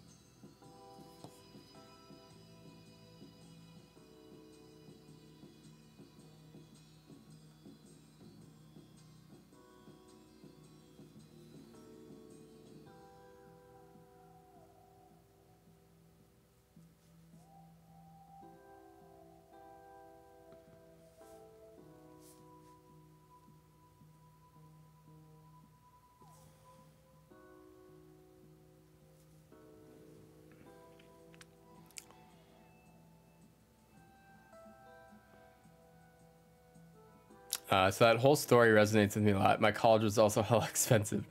Laughs in British. Very rude, very rude.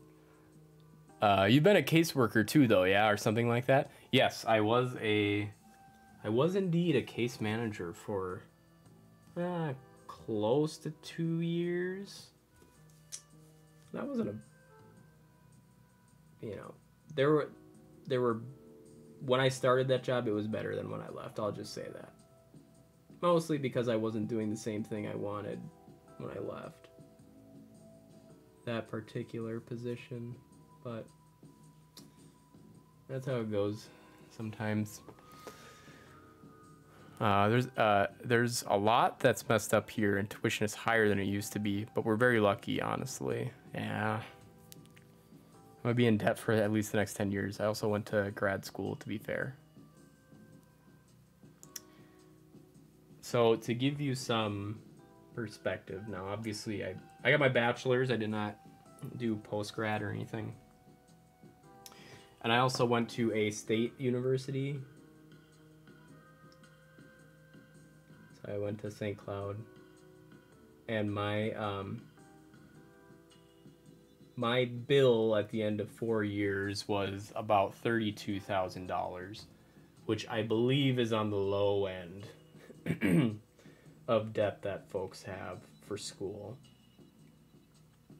I focused, again, assisted by the fact that I was able to get a job in my field right away. In fact, I was offered a job before I left college, so that shows you how badly needed that field of work is.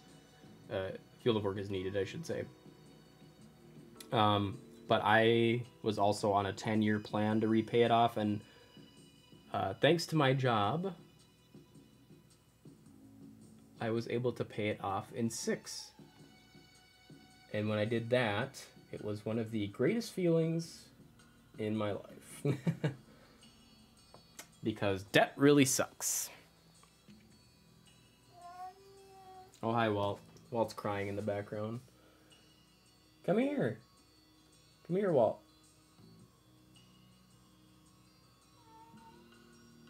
Walt, come here. Come. What are you doing? Oh, there you are. You're right there. Hi. You can sit up here.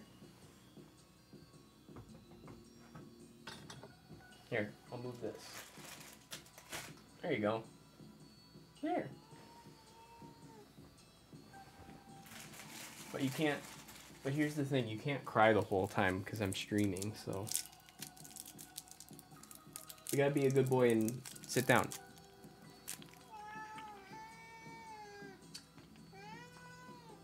Sit down, relax. You're not gonna get pets the whole time. I think mine's a bit more than average, but not like much more. I think the average is 70. I went to a private and out-of-state school for undergrad. That's about what I'd be in the UK, but that's a cap, the limit, which includes the most elite schools. Damn, mine was 40K a semester, not including my scholarships, which had at least 50% of paid for. And I'm a social worker, so I'm not raking in the cash. That is just normal to me at this point. Yeah, that really sucks. Because it's an important job. Actually, when I was a case manager, most of my fellow coworkers were actually social workers. And I kind of filled I filled the role of being there for cases that had a lot of medical, medical implications. Because we would have folks who were hospital level of care living in their home. Go sit up there, Walt. Here. It's okay. Come here. Here, I'll move this.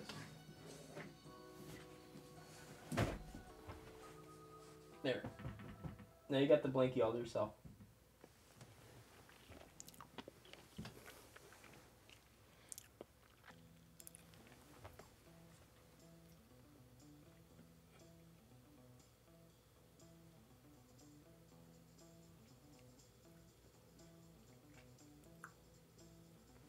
I think it may be time to flip this bad boy around.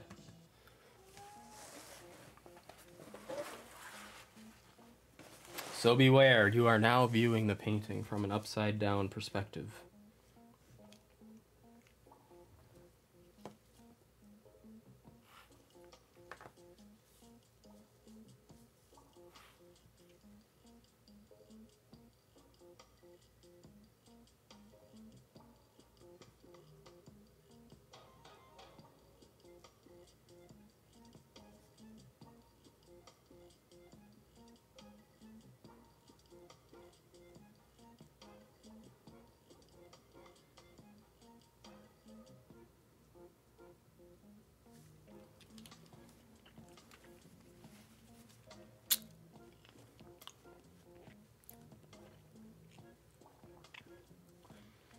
Yeah, I love my job, but even now I'm less than 2 years in and already getting near burnout with the excessive load and not good pay and all that, especially this year. I totally feel ya. That is ultimately why I left my case managing job that I had. It's from burnout and, you know, caseloads and...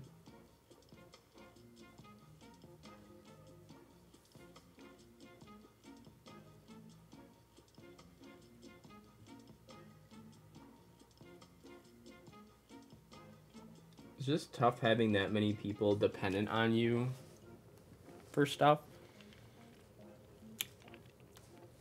Oh no, you're just fine, Chudley. You're all good. But yeah, it's tough. It's tough. Because usually if you're a case manager, you're involved with someone who things are not going well for them at that moment in time.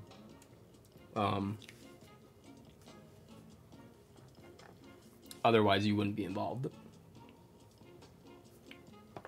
And then those numbers start getting kind of high for your caseload. Ooh, gets tough.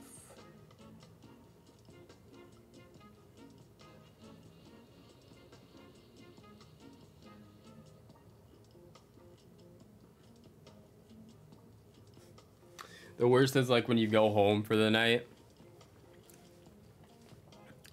Oh, no worries, Justin. It's all good. The worst is like you go home for the night and then you come back into the office and it's like you have 25 voice messages. And it's like, shit. What happened in the short amount of time I was gone from work? And then sometimes it's several voicemails about the same thing, and it's like a fun story that unfolds as you listen to them in chronological order.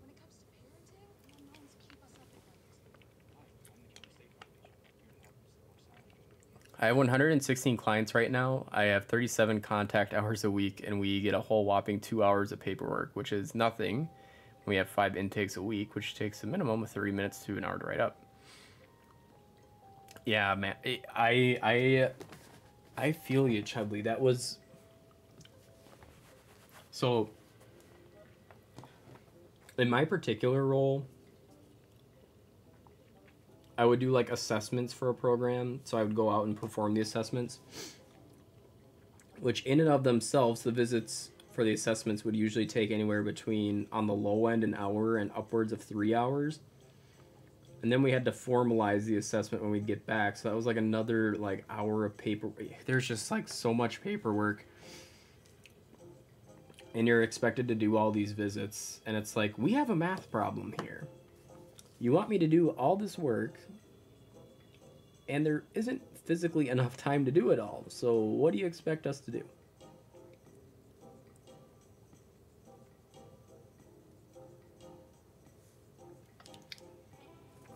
But I'm sure I'm preaching to the choir.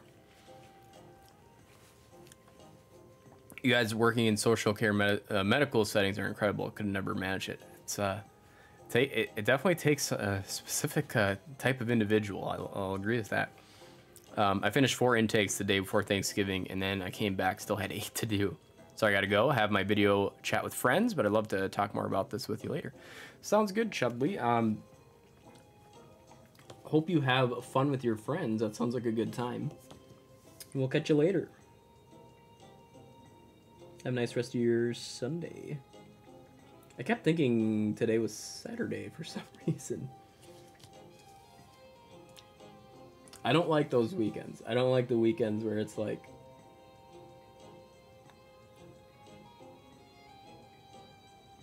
it ends very quickly. But a lot of times it's because you're having a fun time. You know, I got to go see Drew and Sarah for a little bit this weekend, and that was a lot of fun.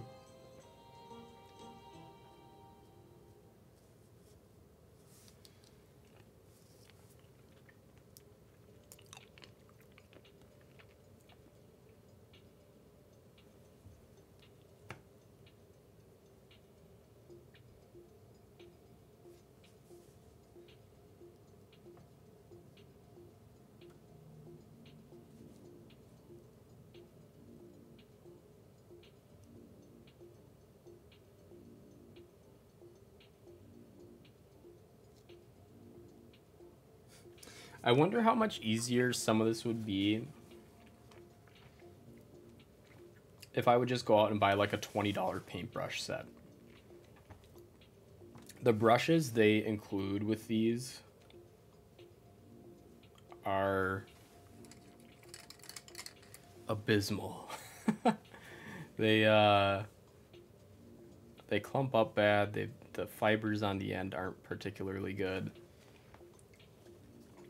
I feel like it would be a good investment to get just even slightly better brushes than what come with.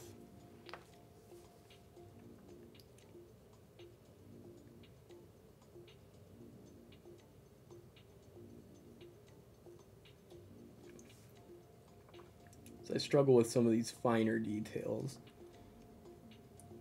with this little brush they included. Works okay at the start, but as with, I think, probably any cheaper brush, it begins to fray at the edges, and then all of a sudden I'm laying down paint in places I didn't intend to. But, like I said, I think it's still is going to turn out fine. I'm not worried about it, but I'm a bit of a perfectionist sometimes.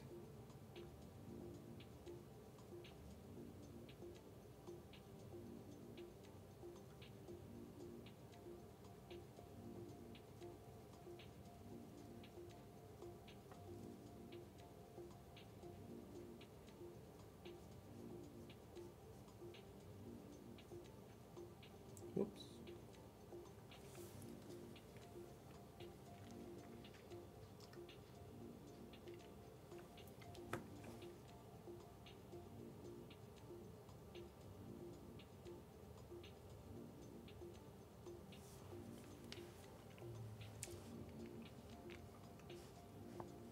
Slowly starting to fill in. It's kind of funny. There's a lot of this 5 color in the hair, so like all these like little specks are starting to show up as we work through it here.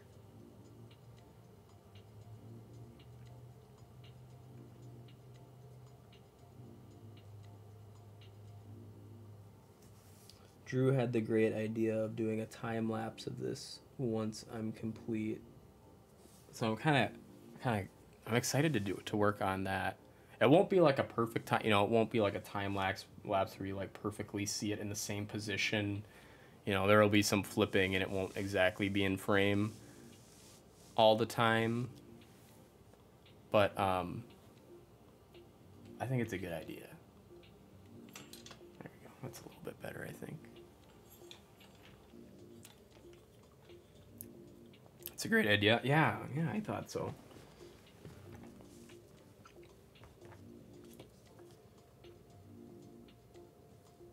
And it should be fairly easy to make. in Adobe Premiere.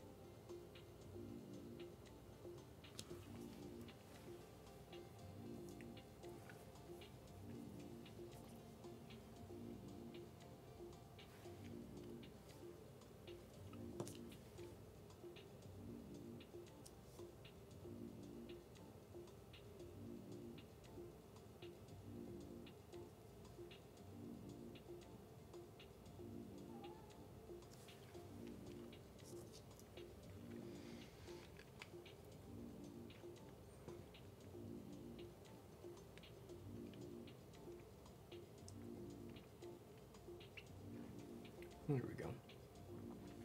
So 5 hiding over here. Look at that.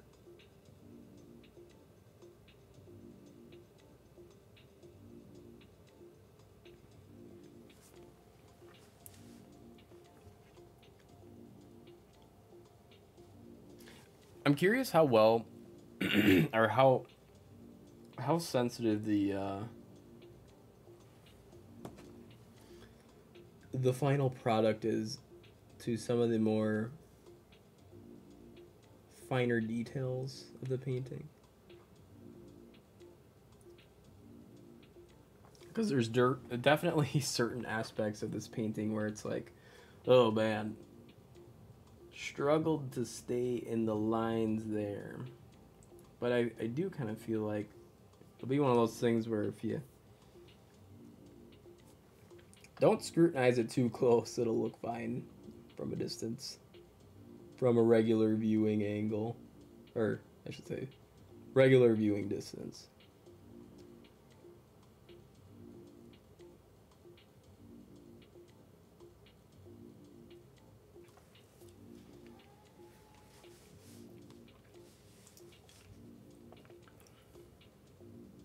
The bigger picture will come together.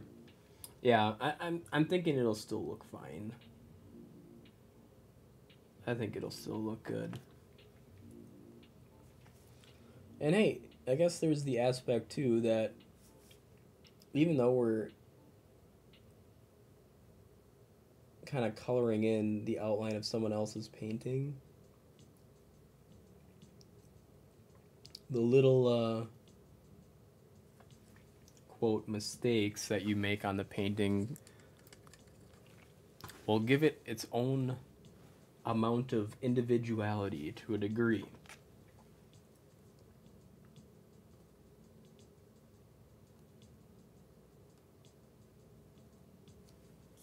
So it kind of becomes its own thing to a point, which I think it's kind of cool.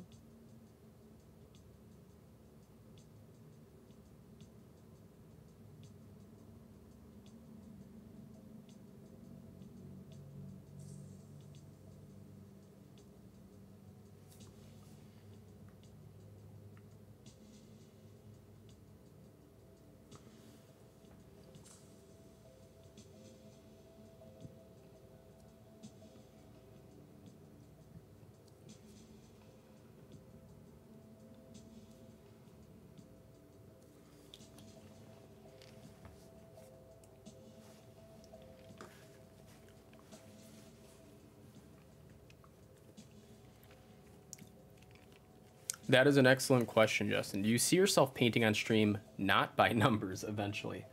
You know, I think that would be like endgame.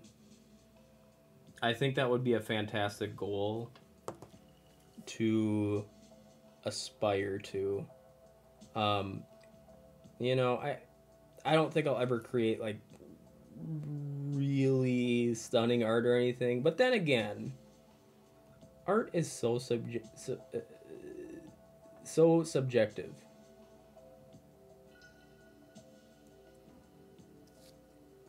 that, you know, and as I get older too, that's kind of how I view a lot of art, is like it all has value in its own way.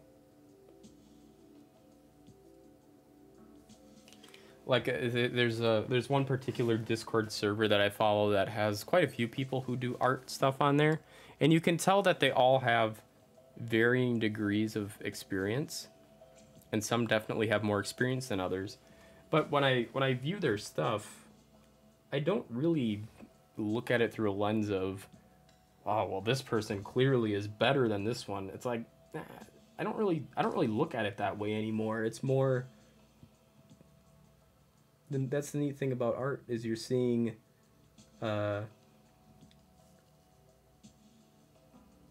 their artistic abilities as a snapshot in time. Like, you're seeing what their style is at that point in time, what their background is.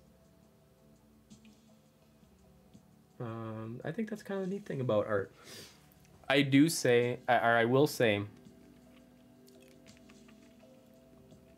if I ever get to that point, it is going to take a lot of painting off stream to ever build the confidence to do that. Because doing this, it's very fun and relaxing, but I'm not really putting myself on the line doing this, right? Like, I'm just following instructions, which is what makes it relaxing. But as soon as you create something that is your own and then release it, and I might have an overly sensitive view to content creation and art, but I do feel like you're kind of exposing yourself. Like, as soon as you create something and you share it with people, you're exposing yourself, good or bad. And to me, that's like a very sensitive thing. And whether it's good, bad, or otherwise, like, it sucks when people don't like your stuff, because, like I said, you're exposing yourself to a degree. You're making yourself vulnerable is maybe a better way to say it. Which is why I've largely gotten over it, but that's why I never felt like terribly comfortable sharing with people I knew personally, like the YouTube stuff I did with Professor Cynic, because I was like, I was gonna be embarrassed by it. And what if they don't think it's funny, or what if they don't like it? But over time, I've kind of gotten over some of that stuff.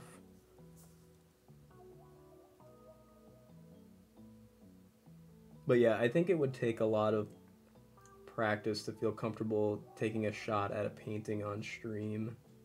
And I don't really know what my style is either, because I'm not a particularly artsy person by nature. So I feel like I need to explore that a bit. Would you consider following a Bob Ross or something as a bridge, following instructions but freehand? I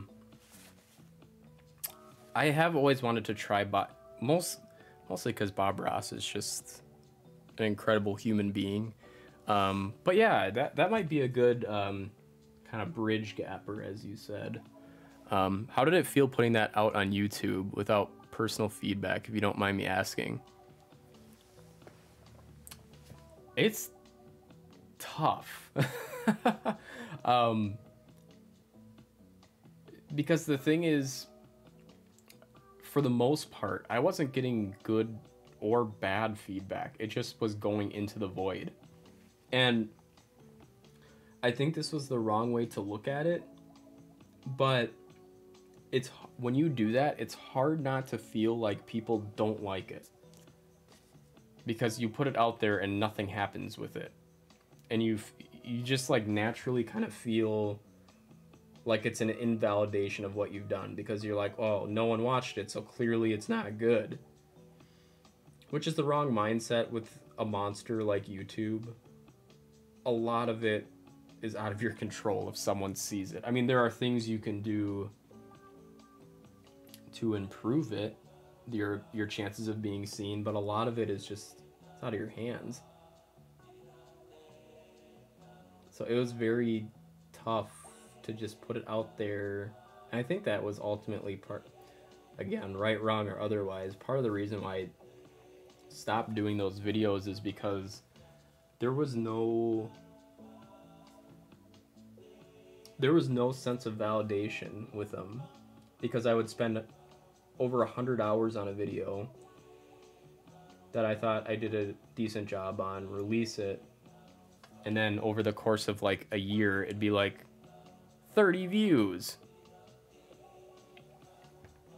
And again, I shouldn't take that personally. It's just how YouTube works. And a lot of it too, like when videos are certain content creators blow up, a lot of it is just being in the right place at the right time. I truly believe. So I don't think it was even necessarily, you know, there's a lot of things to factor in is what I mean. Content discovery is the worst. I genuinely enjoy them for whatever it counts. Well, thanks. I appreciate that. I would say in terms of content creation, my passions do lie a bit more in video production, maybe, as opposed to streaming. So I would, but streaming, I'm having a great time. Oh boy, I botched that. That's a botch toe. Oh boy, that's smeared everywhere. I did not want that to happen. Okay. What was I even saying?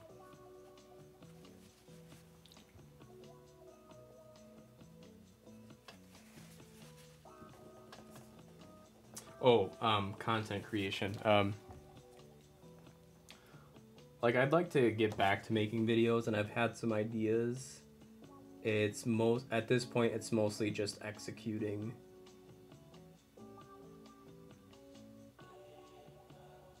And the real nice thing about if I give it a shot now is I have at least a small group of people who might be might be interested in trying it out. So I have that going for me now, which is nice. It's one of the things about building a streaming community that's kind of nice that you don't think about. You kind of get like to an extent, a built-in audience who might give your stuff a shot.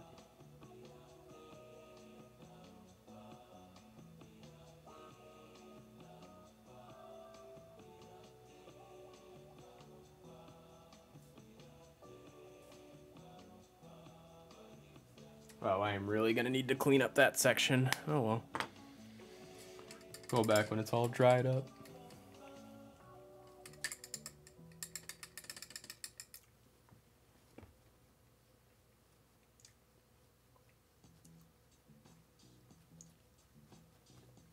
All right. Let's see here. I'm just gonna check on something real quick.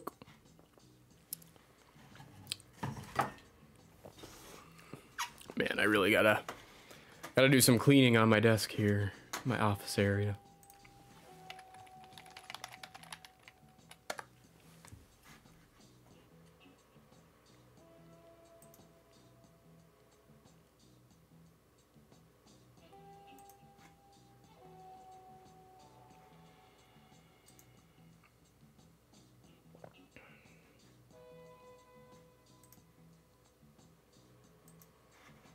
Whoops.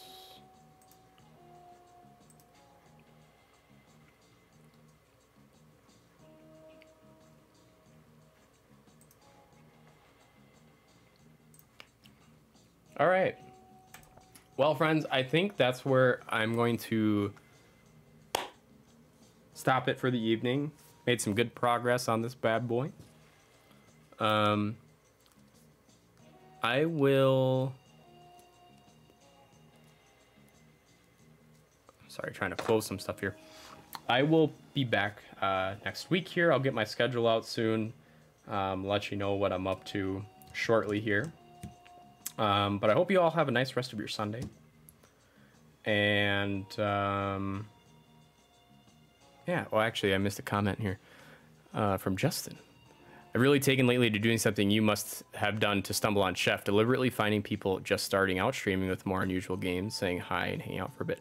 Yes, that is exactly how we found Chef. I was actually at Drew and Sarah's with Kate, and we were just looking for small streamers, and we found some really cool people doing that, so highly recommend that if you have the time. But yeah, we're gonna head out for the night, give some love to Ginger, and I will see you all soon. Bye now.